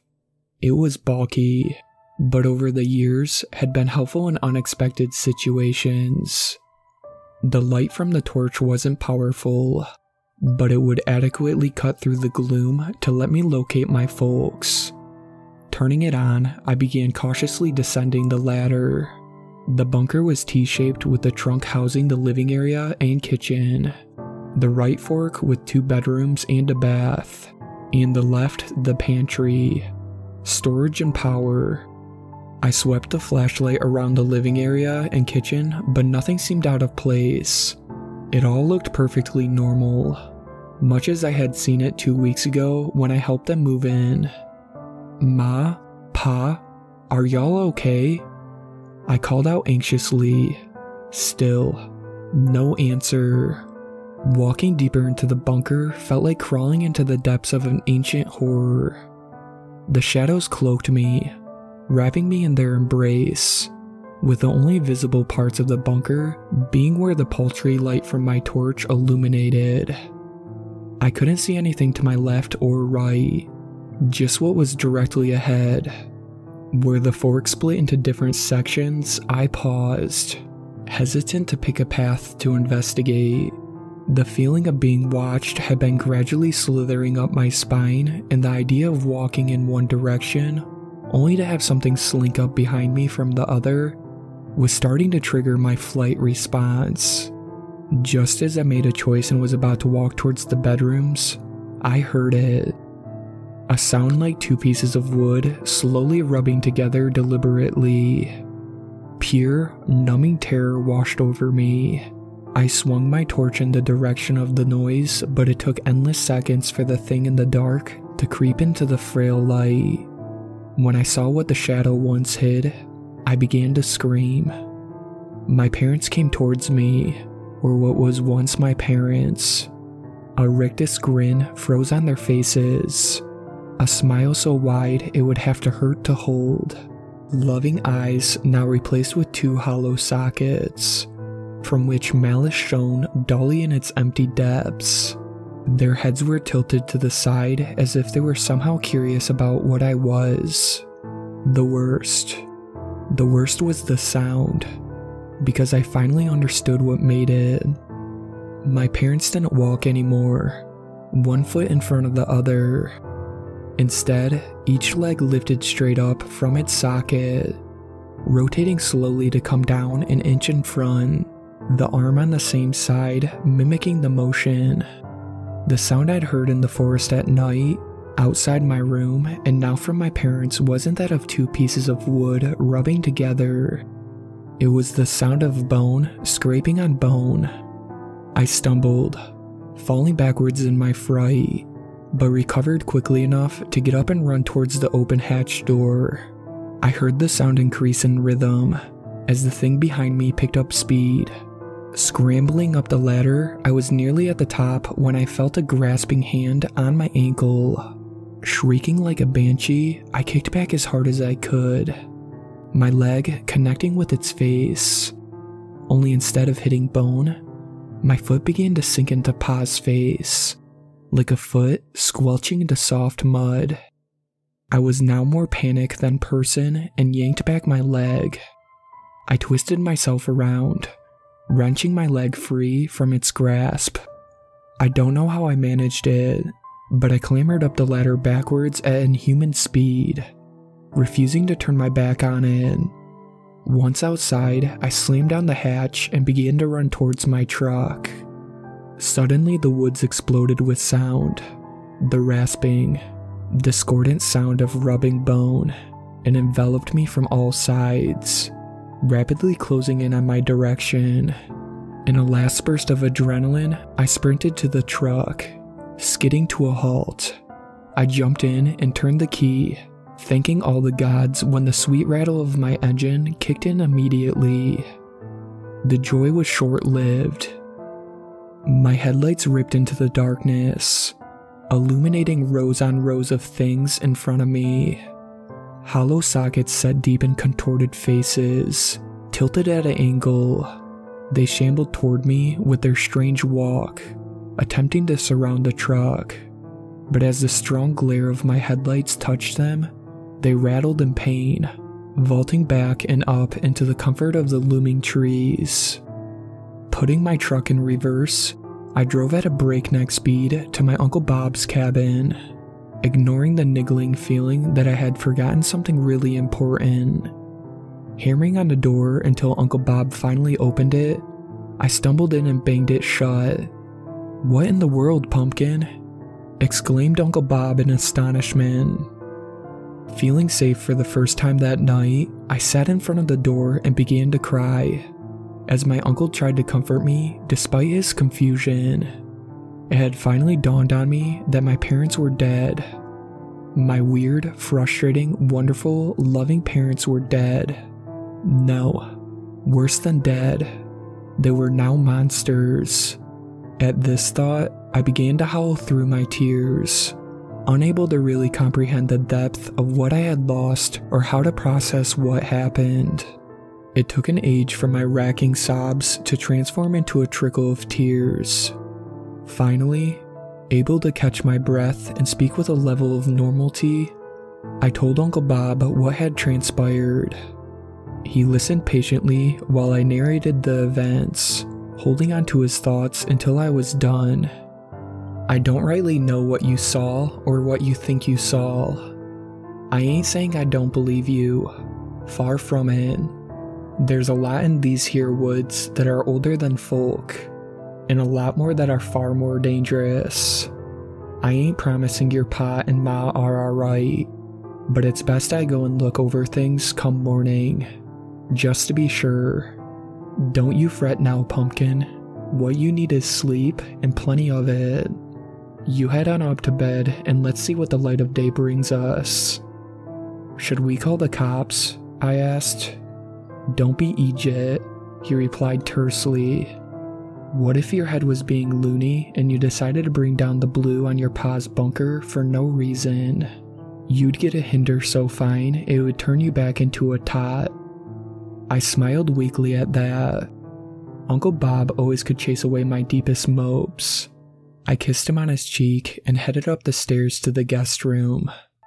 Which brings us to here, with me sitting in the dark, holding a shotgun. I had been all set to climb into bed when the niggling sensation at the back of my mind finally wriggled free. Pa had installed a classic bunker hatch door. one that didn't lock properly unless the wheel was spun. In my haste to escape, I had slammed it down but hadn't turned the wheel, so pushing it from underneath would easily lift it open. The things inside the bunker weren't trapped there. So while Uncle Bob's going around shutting windows, locking doors, and dragging furniture to create barricades, I'm typing this out. The lights died a smidge back, and my phone won't call out. Small blessing, I reckon, that I've just enough signal to get out this call for help. If you're willing and you aren't afraid, we're in an old brick cabin inside Christopher Forest. 20 clicks past Highway 118. Turn right at the broken tree stump by the creek and drive up the muddy path. There are 4 hours until sunrise, and the sound of bones had steadily grown louder. A dreadful cacophony slowly encircled the cabin. The last message on my phone reads, "Coming home."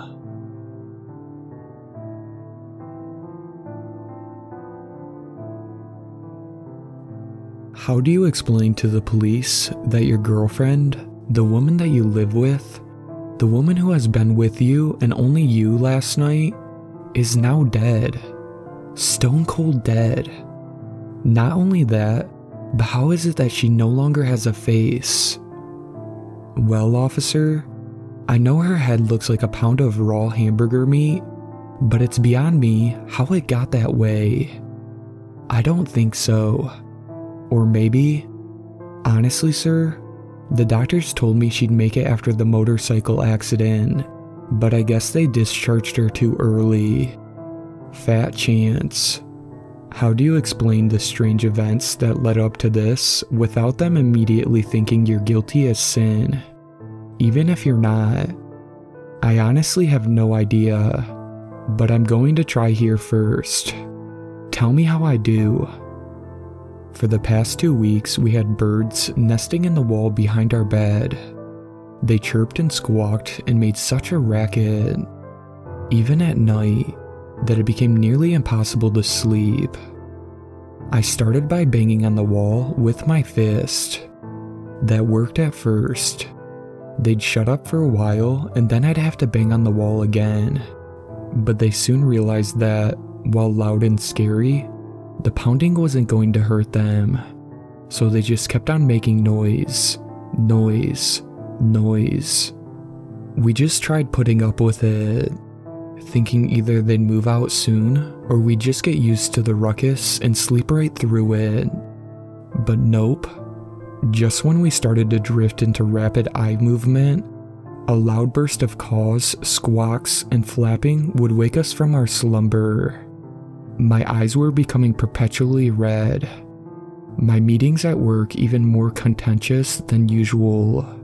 The final straw came when the baby birds hatched. The bothersome racket turned into a non-stop chorus of desperate and demanding peeping. If sleep was difficult before, it was downright impossible now. Had clawing my ears off been a viable option, I may have resorted to it. The next day, I called an exterminator and gave him a rundown of the situation. We scheduled an appointment. A gruff, older man showed up a few days later. He climbed up on a ladder on the outside of the wall and had a look inside the small hole. Great, these are the kind you can still kill.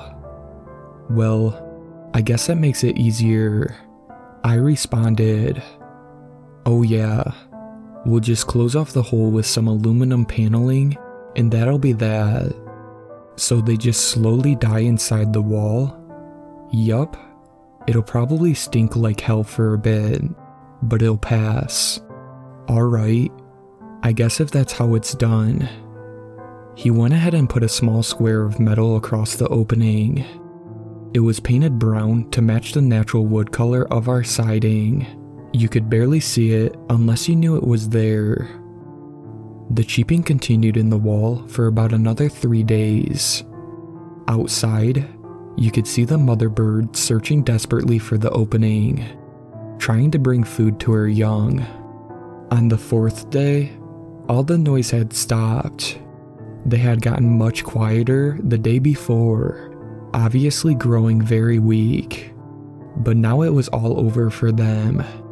They had slowly starved to death inside the wall. Outside, the mother had given up and moved on. It was a pretty awful fate when you thought about it. Just a bunch of tiny, helpless little creatures that never got a chance at life, slowly dying inside that dark space. I tried to keep my mind off of it. That, and the fact that there were now a bunch of tiny skeletons forever entombed inside the wall, just behind where we slept. As the exterminator said, the area began to smell awful. The odor of rotting flesh seeping through the drywall into our bedroom. We had to sleep on the couches for the next few nights. Finally, the smell subsided, and life could finally go back to normal. At least, that's what I thought. After a few nights of normal sleep, I began to dream that something was pecking and biting at my head and scalp.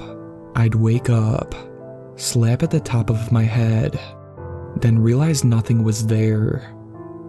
I told my girlfriend about it, and she said it hadn't happened to her, and she had no idea. She said I was probably feeling guilty for killing the baby birds and imagining things.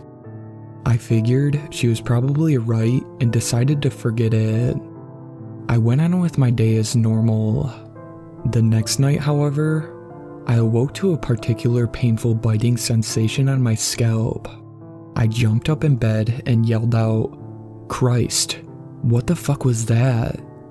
What happened? Are you okay?" My girlfriend cried. "I think I really got bit this time." "You're just imagining it," she said, turning the bedside lamp on. "See, there's nothing in here but you and I." I put my fingers to my head where I had felt the bite, and my fingers touched something wet and warm. I brought my hand in front of my eyes to see. It was blood. I showed her my hand with an "I told you so" look on my face. "You probably just bumped your head on the headboard while you were sleeping. Lord knows, you've been tossing and turning like a madman lately." "Whatever," I said, "but I'm not sleeping in this fucking room anymore." "Alright, we'll enjoy the couch," she fired back. That old thing always makes my back hurt like hell in the morning. I said goodnight and went downstairs.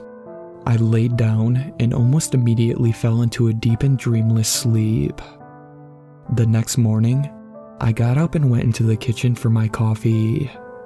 My girlfriend was still in bed, but that was nothing unusual as she normally sleeps later than me. I drank my coffee, watched the news and had a bagel with cream cheese for breakfast. Around 9 a.m., I realized she still wasn't up. She normally got out of bed around 8:30 to get ready for work at 10. If she slept much longer, she'd be late. Irritably, I pried myself off the couch, second coffee in hand, and headed up the stairs.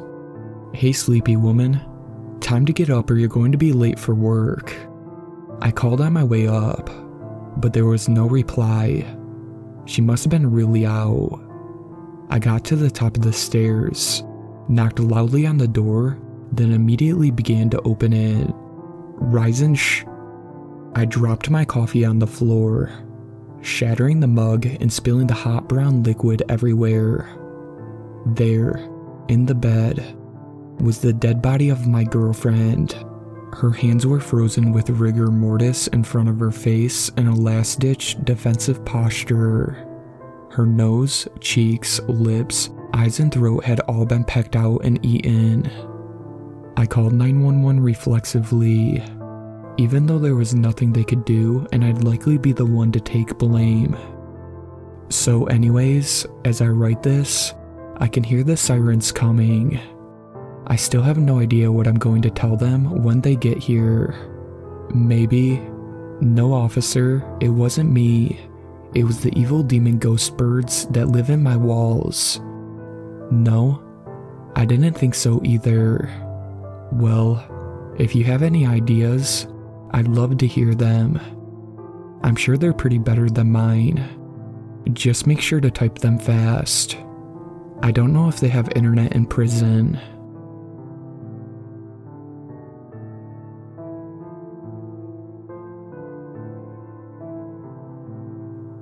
I found Mr. Giggles in a dumpster behind what was once a magic store. I'd always thought ventriloquist dummies were lame, but there was always something different about him. The moment he slid onto my arm, I felt this power.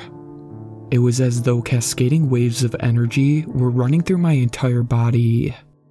I felt strong, confident, complete. In the months that followed, ventriloquism became my new obsession. I bought countless books on the subject. This was before you could just look things up on YouTube, and practiced morning, noon, and night. Mr. Giggles and I became inseparable. You can imagine my surprise when he sprang to life one evening.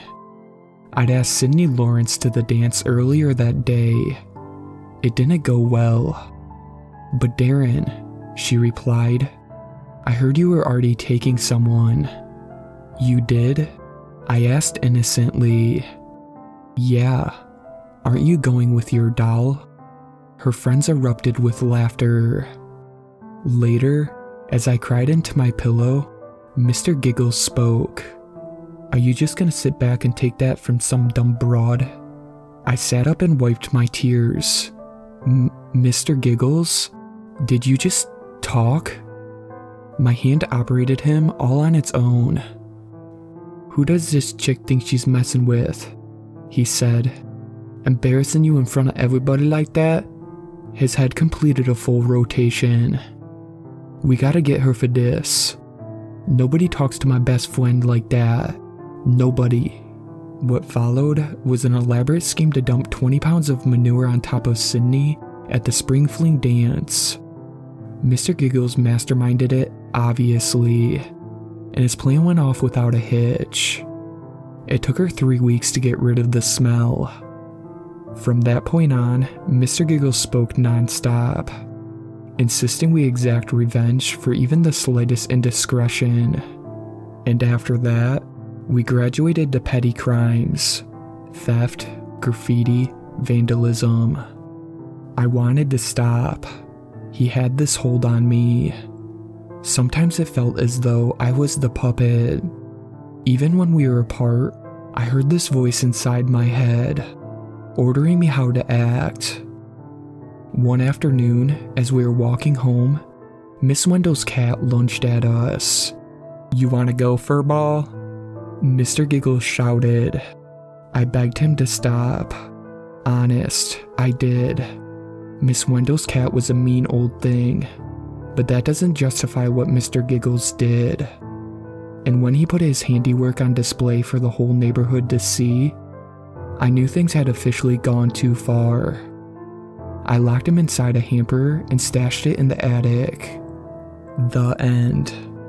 Except it wasn't the end. Not by a long shot. Without Mr. Giggles, I was like a junkie going through a withdrawal. My arm felt incomplete. My mood hit such a low, even my absentee parents recognized something was wrong and sent me to a psychologist. I told her everything, even the part about Miss Wendell's cat.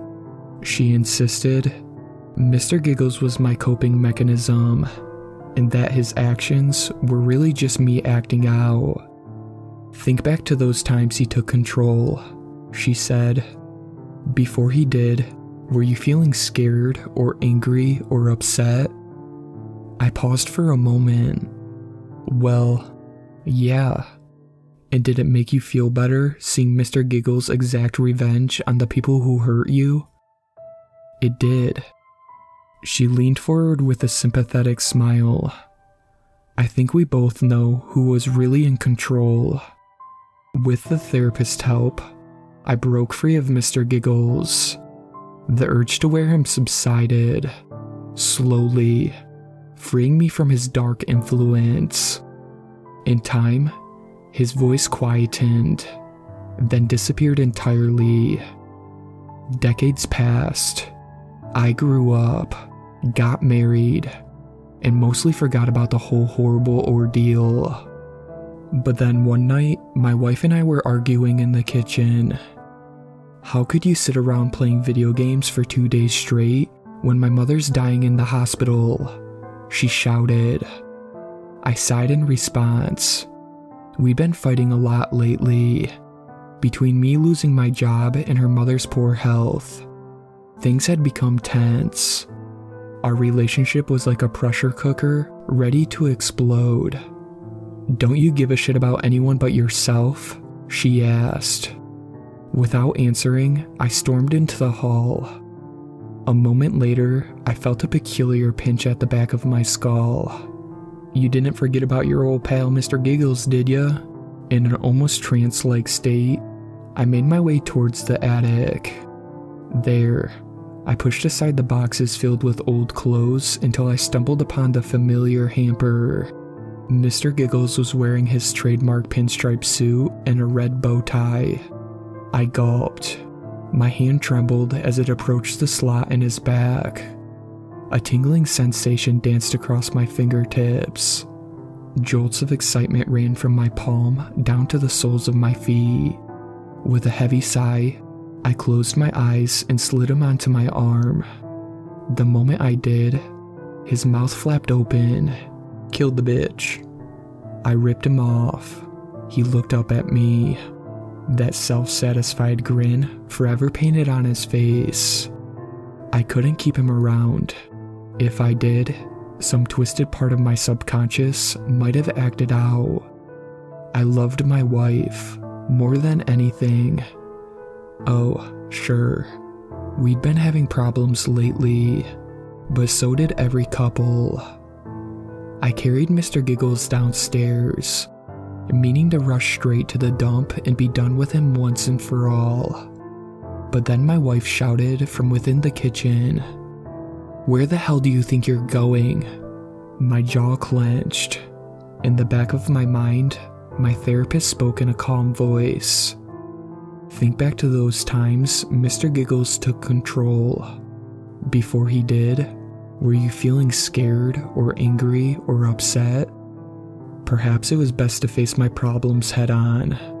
Oh, sure, I could get rid of Mr. Giggles, but the underlying issue would still be there.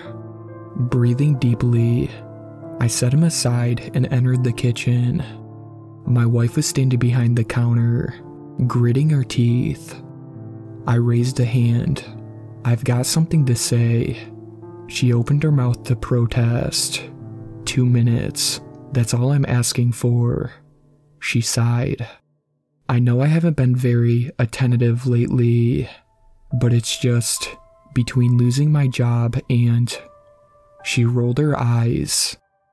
But that's no excuse. I understand that now. First thing tomorrow, I'll start looking for a new one, and I'm putting a stop to the gaming. I swear. She sighed. Promise? Promise. We kissed. Honey, I said, I've got some stuff to take to the dump. Want me to pick up anything from the store on the way back? No, I think we're fine.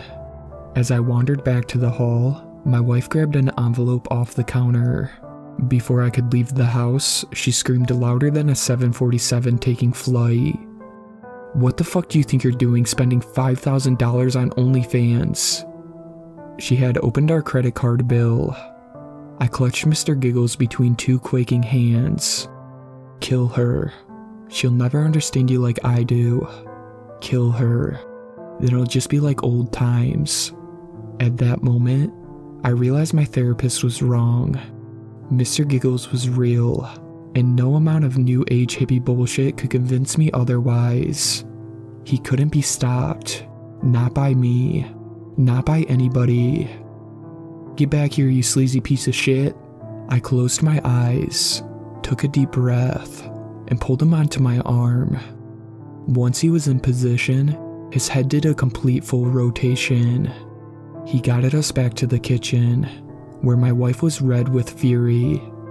"What the fuck is that on your arm?" Ignoring her, Mr. Giggles grabbed a knife off the counter, then raised it above his head.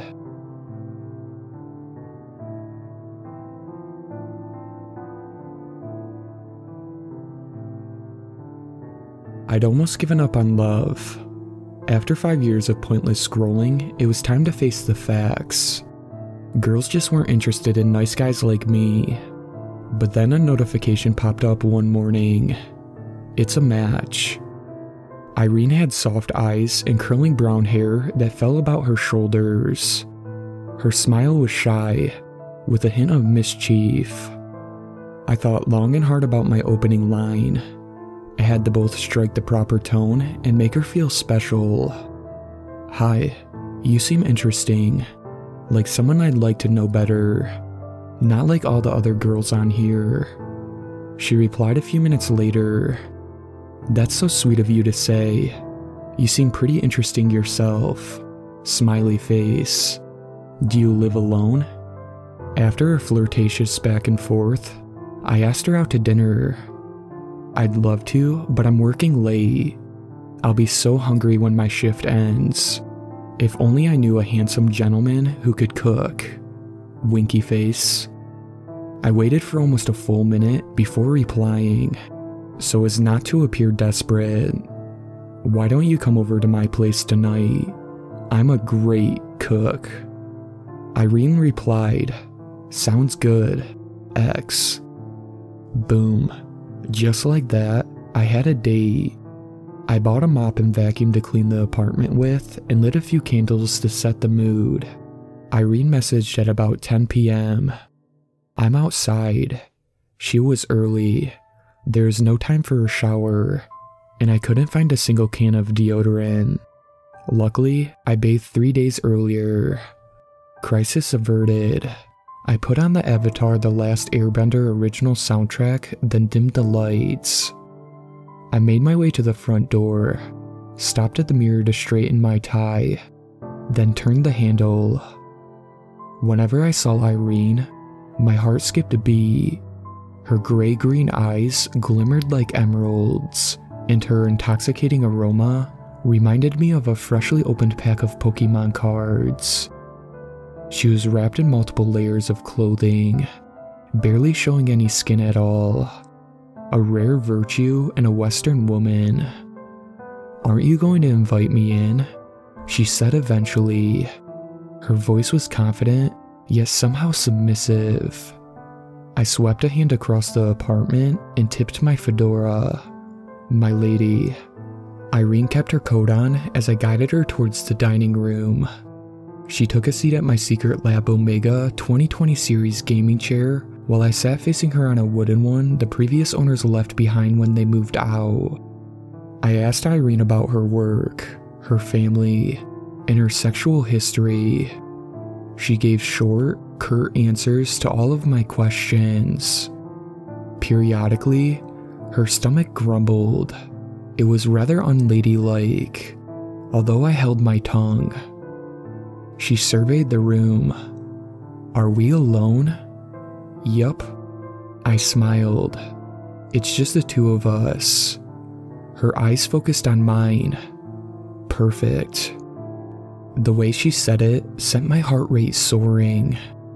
At one point, I excused myself to begin preparing the meal. Then we resumed chatting. As we talked, Irene propped her head up using her arm and leaned forward, seductively. "What's that thing?" With a gloved hand, she gestured past my left shoulder, towards a katana mounted across the wall. "Oh, it's a Japanese sword, crafted by a master smith in Yokohama." I turned back towards her. "If you're lucky, perhaps I'll give you a little demonstration later." A few minutes later, right as I was in the middle of explaining Jordan Peterson's 12 rules for life, the microwave dinged. "Excuse me." I served Irene's portion first, bowing as I laid it before her. Bon appetit. The Hot Pockets turned out sweet and delectable. A thick celebration of cheese, meat, and vegetables. But while I scoffed mine down, Irene only eyed her plate with disdain. I swallowed a mouthful. "Is everything okay?" She bit her bottom lip and nodded as her stomach grumbled, even louder than before. I shrugged and continued eating. By the time I was finished, she'd hardly taken a single bite. "What's the matter?" I asked, a tone of concern in my voice. She rubbed her belly. "I'm not really in the mood for..." Her voice trailed off as she prodded the Hot Pocket with her fork. "I'm in the mood for... something else." She stood, circled the computer desk, and gently pressed a finger against my lips. Before I knew it, we were kissing. Irene swung over onto my lap. Our tongues acted in perfect synchronization, like Goku and Vegeta performing the fusion dance. Anticipation swelled beneath my cargo shorts. I'd been looking forward to this moment for 36 years. Irene bit my bottom lip, hard. I grimaced with pain and pulled back. Then a trickle of blood rained down my chin. She gave me a nasty smile, showing a mouthful of curved teeth, and licked her lips with a forked tongue.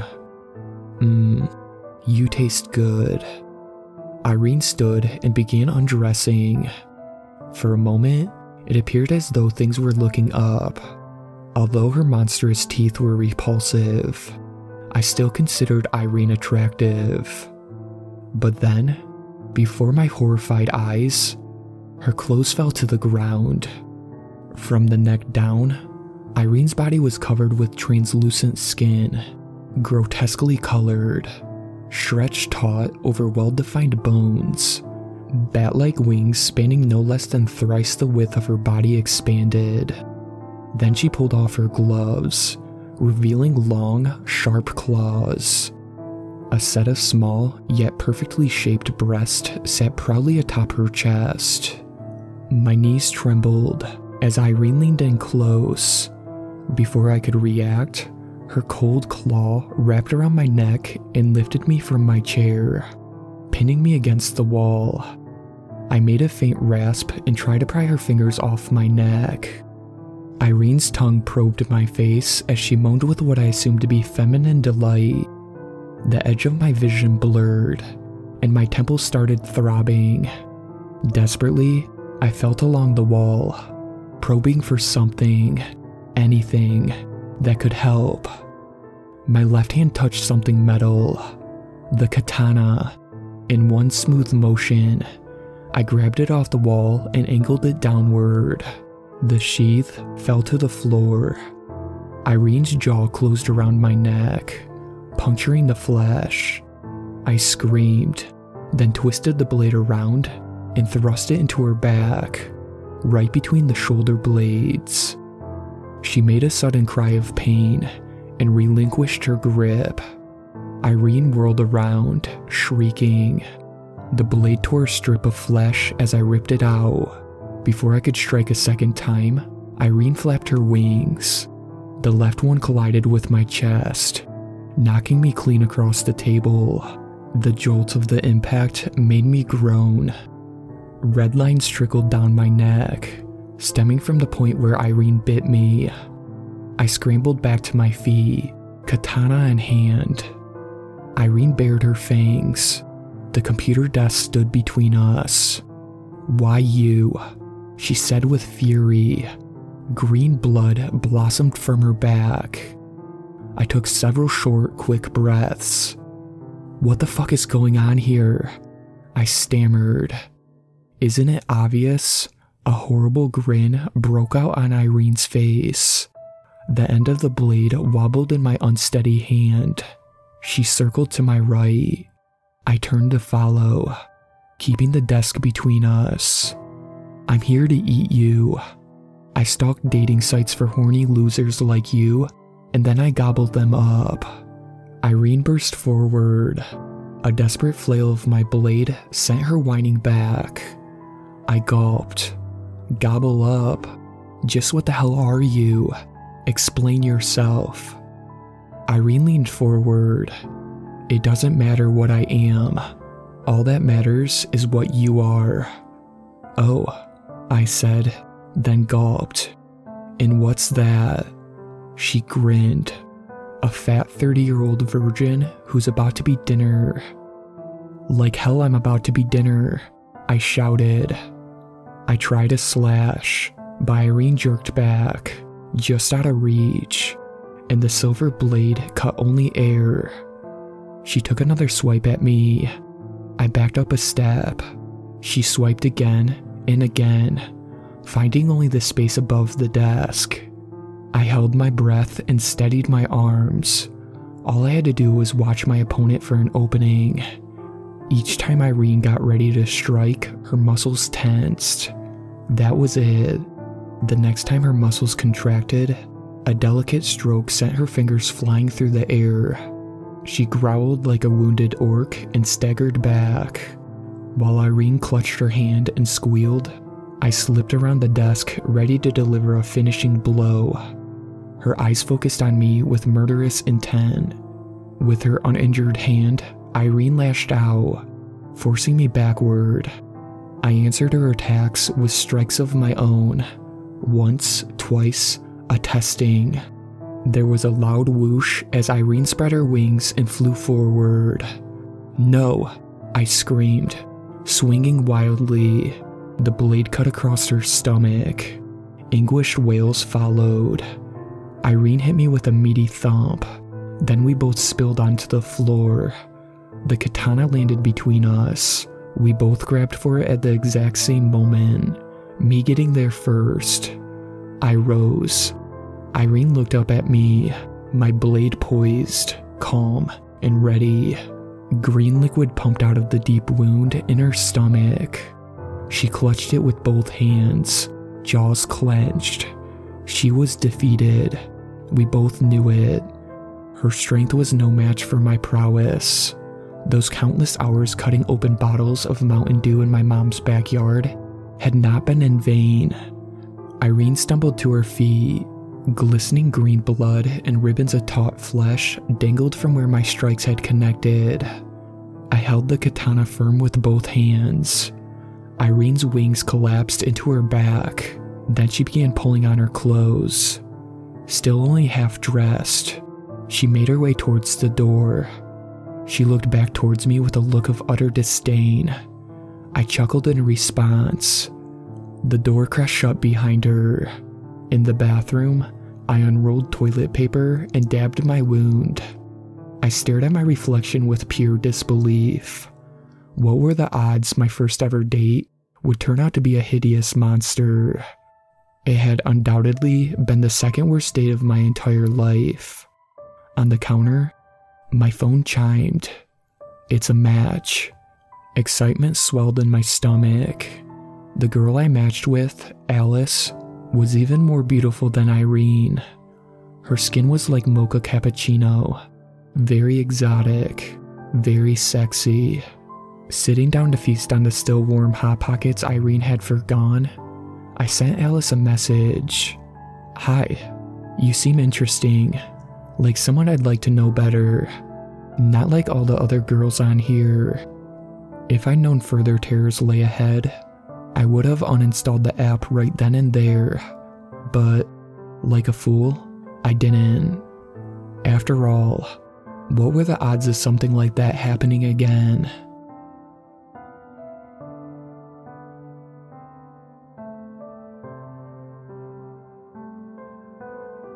Have you ever heard the story of Jam Jam the ice cream man? No? Well, that's okay. Not many people outside of my town know who Jam Jam is. In life, his name was James Dern, and he was a pretty simple guy. All he wanted in life was to make children happy. Supposedly, from the stories I've heard growing up, James Dern was not the most handsome, nor the brightest, but he was incredibly loving and giving. His parents were extremely controlling and extremely religious, to an obsessive degree. It seems everything that James did was wrong in the eyes of his parents. He laughed too loudly. He smiled too broadly. They didn't like him telling jokes or dancing because children of God should be serious about life. This constant disapproval and subsequent punishment for his wrongdoings eventually started to eat away at James' cheerful disposition. He kept trying to fight it though, and he kept trying to do what he thought was his reason for being, making people happy. In high school, James started dressing up as a clown and going to local children's hospitals after school. He would make balloon animals and tell the patients jokes to cheer them up. His parents and their circle of friends thought what James was doing was making a mockery of the sick, and told him that if he really wanted to help them, he would offer up prayers at the hospital instead of being a clown. When James became an adult, he scrapped together all of his savings and bought a truck. Combining his love for ice cream and his passion with making people, especially children, happy. I always thought the reason he focused on making children happy was because his own childhood was marred with such sadness and cruelty. But I digress. Anyways, because James had such an innocence about him and childlike personality, rumors started after he opened his ice cream truck for business that a grown man could not possibly be that way unless it was a ruse for some nefarious purposes. But even with the rumors about James circulating, his ice cream truck was a hit. He started dressing up in his old clown outfits and went by the name Jam Jam the Ice Cream Man. All the children and most parents loved him, and whenever they'd hear his truck jingle, they'd come running in droves. One day, Jam Jam was running late on his route, but was insistent that he do it anyway, knowing that it made people happy to see him in his ice cream truck rolling around. The sun had just set and the air was cool, as Jam Jam happily drove around in his truck. He slammed on his brakes as he turned the corner onto a Bernathy Bridge, the horrific scene in front of him rooting him to the spot. A group of teenage boys stood around a naked, unconscious girl, some zipping up their pants, some peeing on the poor girl. Jam Jam honked his horn to scare the boys off, and when they looked up and saw him, they sneered and ran off, shouting obscenities at him as they left. Jam Jam got out of his truck and ran to the girl, using his clown top to cover her body, uncaring of the coldness settling in on his lanky tank top covered frame. He gently nudged her and brushed her long hair out of her face. He noticed blood on the girl's lips and cried in fear as he inspected her mouth, revealing her tongue had been cut out. He screamed and cried for help, trying to get anyone's attention that may have been near. It was then that the town's biggest gossip came jogging by, dragging her Yorkshire Terrier by its leash. She had been scolding the little dog on not going to the bathroom yet when she saw Jam Jam hovering over the girl clad only in his tank top and clown pants. The woman screamed and ran off as Jam Jam tried desperately to get her to call someone for help. He had no phone, and he didn't want to leave the poor girl by herself. She was still alive, but just barely. After a moment, angry shouts came from down the road, and Jam Jam stood up to flag them down, not knowing that the men were coming for him. The lady had told anyone and everyone she could find that Jam Jam had hurt and possibly killed a young girl down by a Bernathy Bridge. She came to the house where some of the boys who attacked the girl lived, and as she told their father what she saw, the boys quickly agreed and lied that they had also seen Jam Jam but ran off because they were scared of him. His momentary relief was quickly shot down as some of the men grabbed him and violently dragged him into the nearby woods. The other men stayed behind to get the girl to the hospital. Jam Jam cried and yelled for them to listen to what happened and what he saw, but the men were crazed with a violent mob mentality. "Freak," they shouted as they pried open his mouth to cut out his tongue. "Knew there was something not right about you," others screamed as they spat on him. "A grown man acting the way you do? Of course you'd be a pedo," more yelled. The mob was practically rabid in their hate for this guy they always deemed as odd. After cutting off his tongue, the men strung up poor Jam Jam in the woods as he whimpered and cried. Jam Jam's fear and pain and confusion morphed into rage and hate as he hung there wondering why this was to be his end when his entire life was about making others happy. He vowed to himself that he would have his revenge. After Jam Jam took his last breath, the men cheered and set his body on fire. But they were not done with their hate.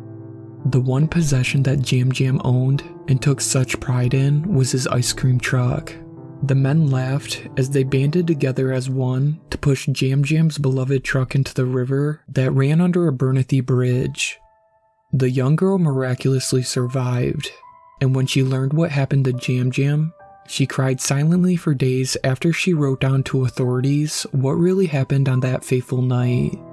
The police arrested the boys that had actually raped the young girl, but the small mob of men that murdered Jam Jam were never tried. The reason being that they were acting in self-defense for the girl on the assumption that Jam Jam was assaulting her. It honestly didn't matter what they did. The damage had been done. An innocent man was tortured and killed by a group of people that already had prejudice against him for being what they deemed to be different. And ever since then, our town has been in the grips of Jam Jam's revenge. Or so it goes, I guess. I do believe the story about the girl and Jam Jam's innocence, however, because my source for that is someone I highly trust. My great aunt was the poor girl on the bridge, but as far as Jam Jam's revenge, I don't know how much I believe since I've never seen anything. According to rumors, people walking around past dusk will start to hear the jingle of his ice cream truck. If you hear the jingle, you're pretty much marked for death. They said Jam Jam lets you hear the jingle of his ice cream truck to know that he is coming for you, and later, while you're in your nice warm bed thinking you're safe, you'll hear it again, the jingle. Jam Jam will come to your room, and you'll smell the scent of scorched flesh before you actually see him. Slowly, very slowly, you'll start to see the blackened claws of his fingers as he snakes his way on your bed. You won't be able to run as his badly burned and decayed face looms over you. And then, just when you open your mouth to scream, he rips your tongue from you. Honestly, now that I think about it, I don't believe it. Rather, I don't want to believe it. Considering that I was on my way to my girlfriend's house to drop off some textbooks she left at my place. I thought I could get there in time and be back before the sun set, but my neighbor Edward stopped me to chat and I lost track of time. The sun had just set, but it's fine. I'm almost at my house anyway. Hey Brian, you hear that? My next door neighbor called to me from his driveway. His family had just moved here about a month ago from Texas, so he hadn't heard the story of Jam Jam the ice cream man. I shook my head no in response to his question, although I did hear it. Clear as day. I hurried in as my neighbor called out to me. What the hell do you suppose an ice cream man is doing out at this time of night?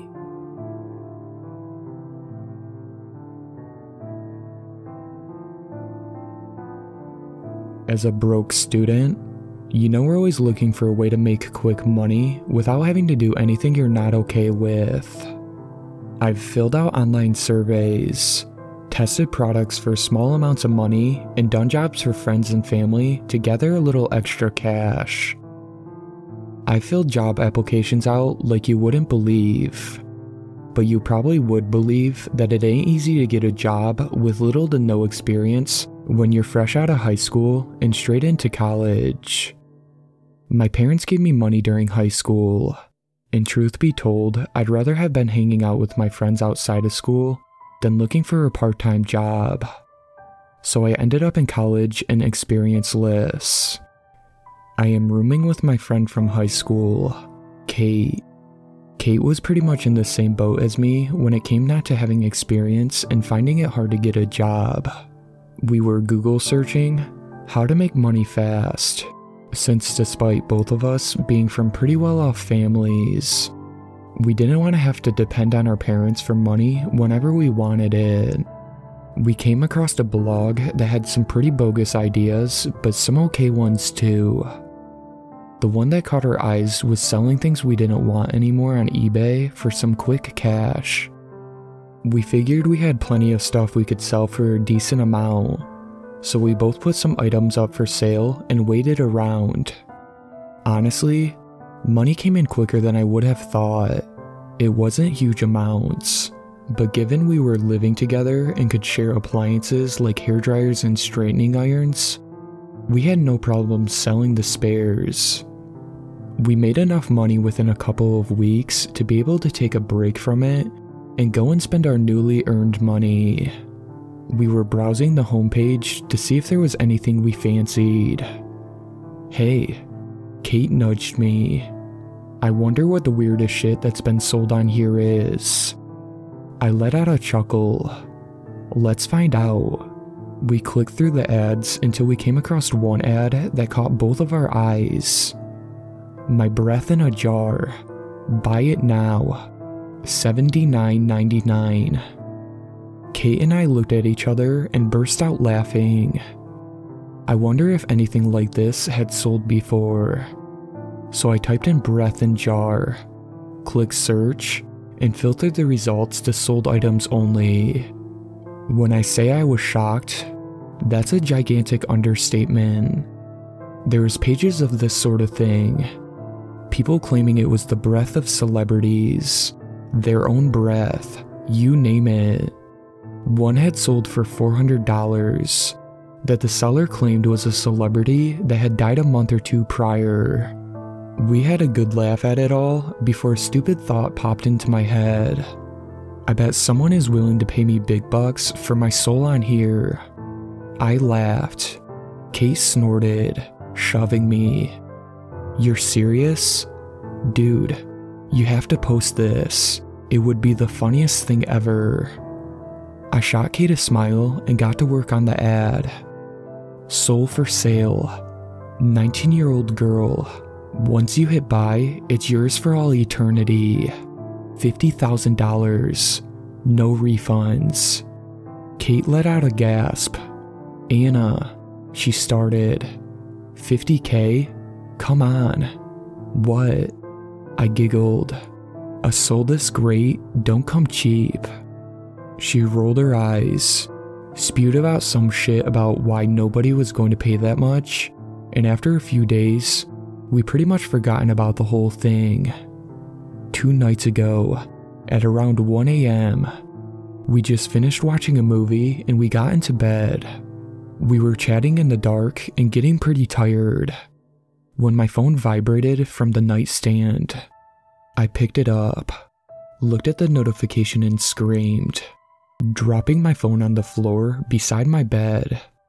Kate jumped out of bed, picking my phone up off the floor. She too let out a scream when she read the notification. PayPal, $50,000. I looked at Kate, who stood there in silence, staring at me. That has to be a joke, right? It's not real. Surely, it's not. She passed my phone back to me. I went onto my PayPal account, clicked my balance and hit withdraw. Then a notification popped up from my bank app. $50,000 received from PayPal. I screamed again. I showed it to Kate.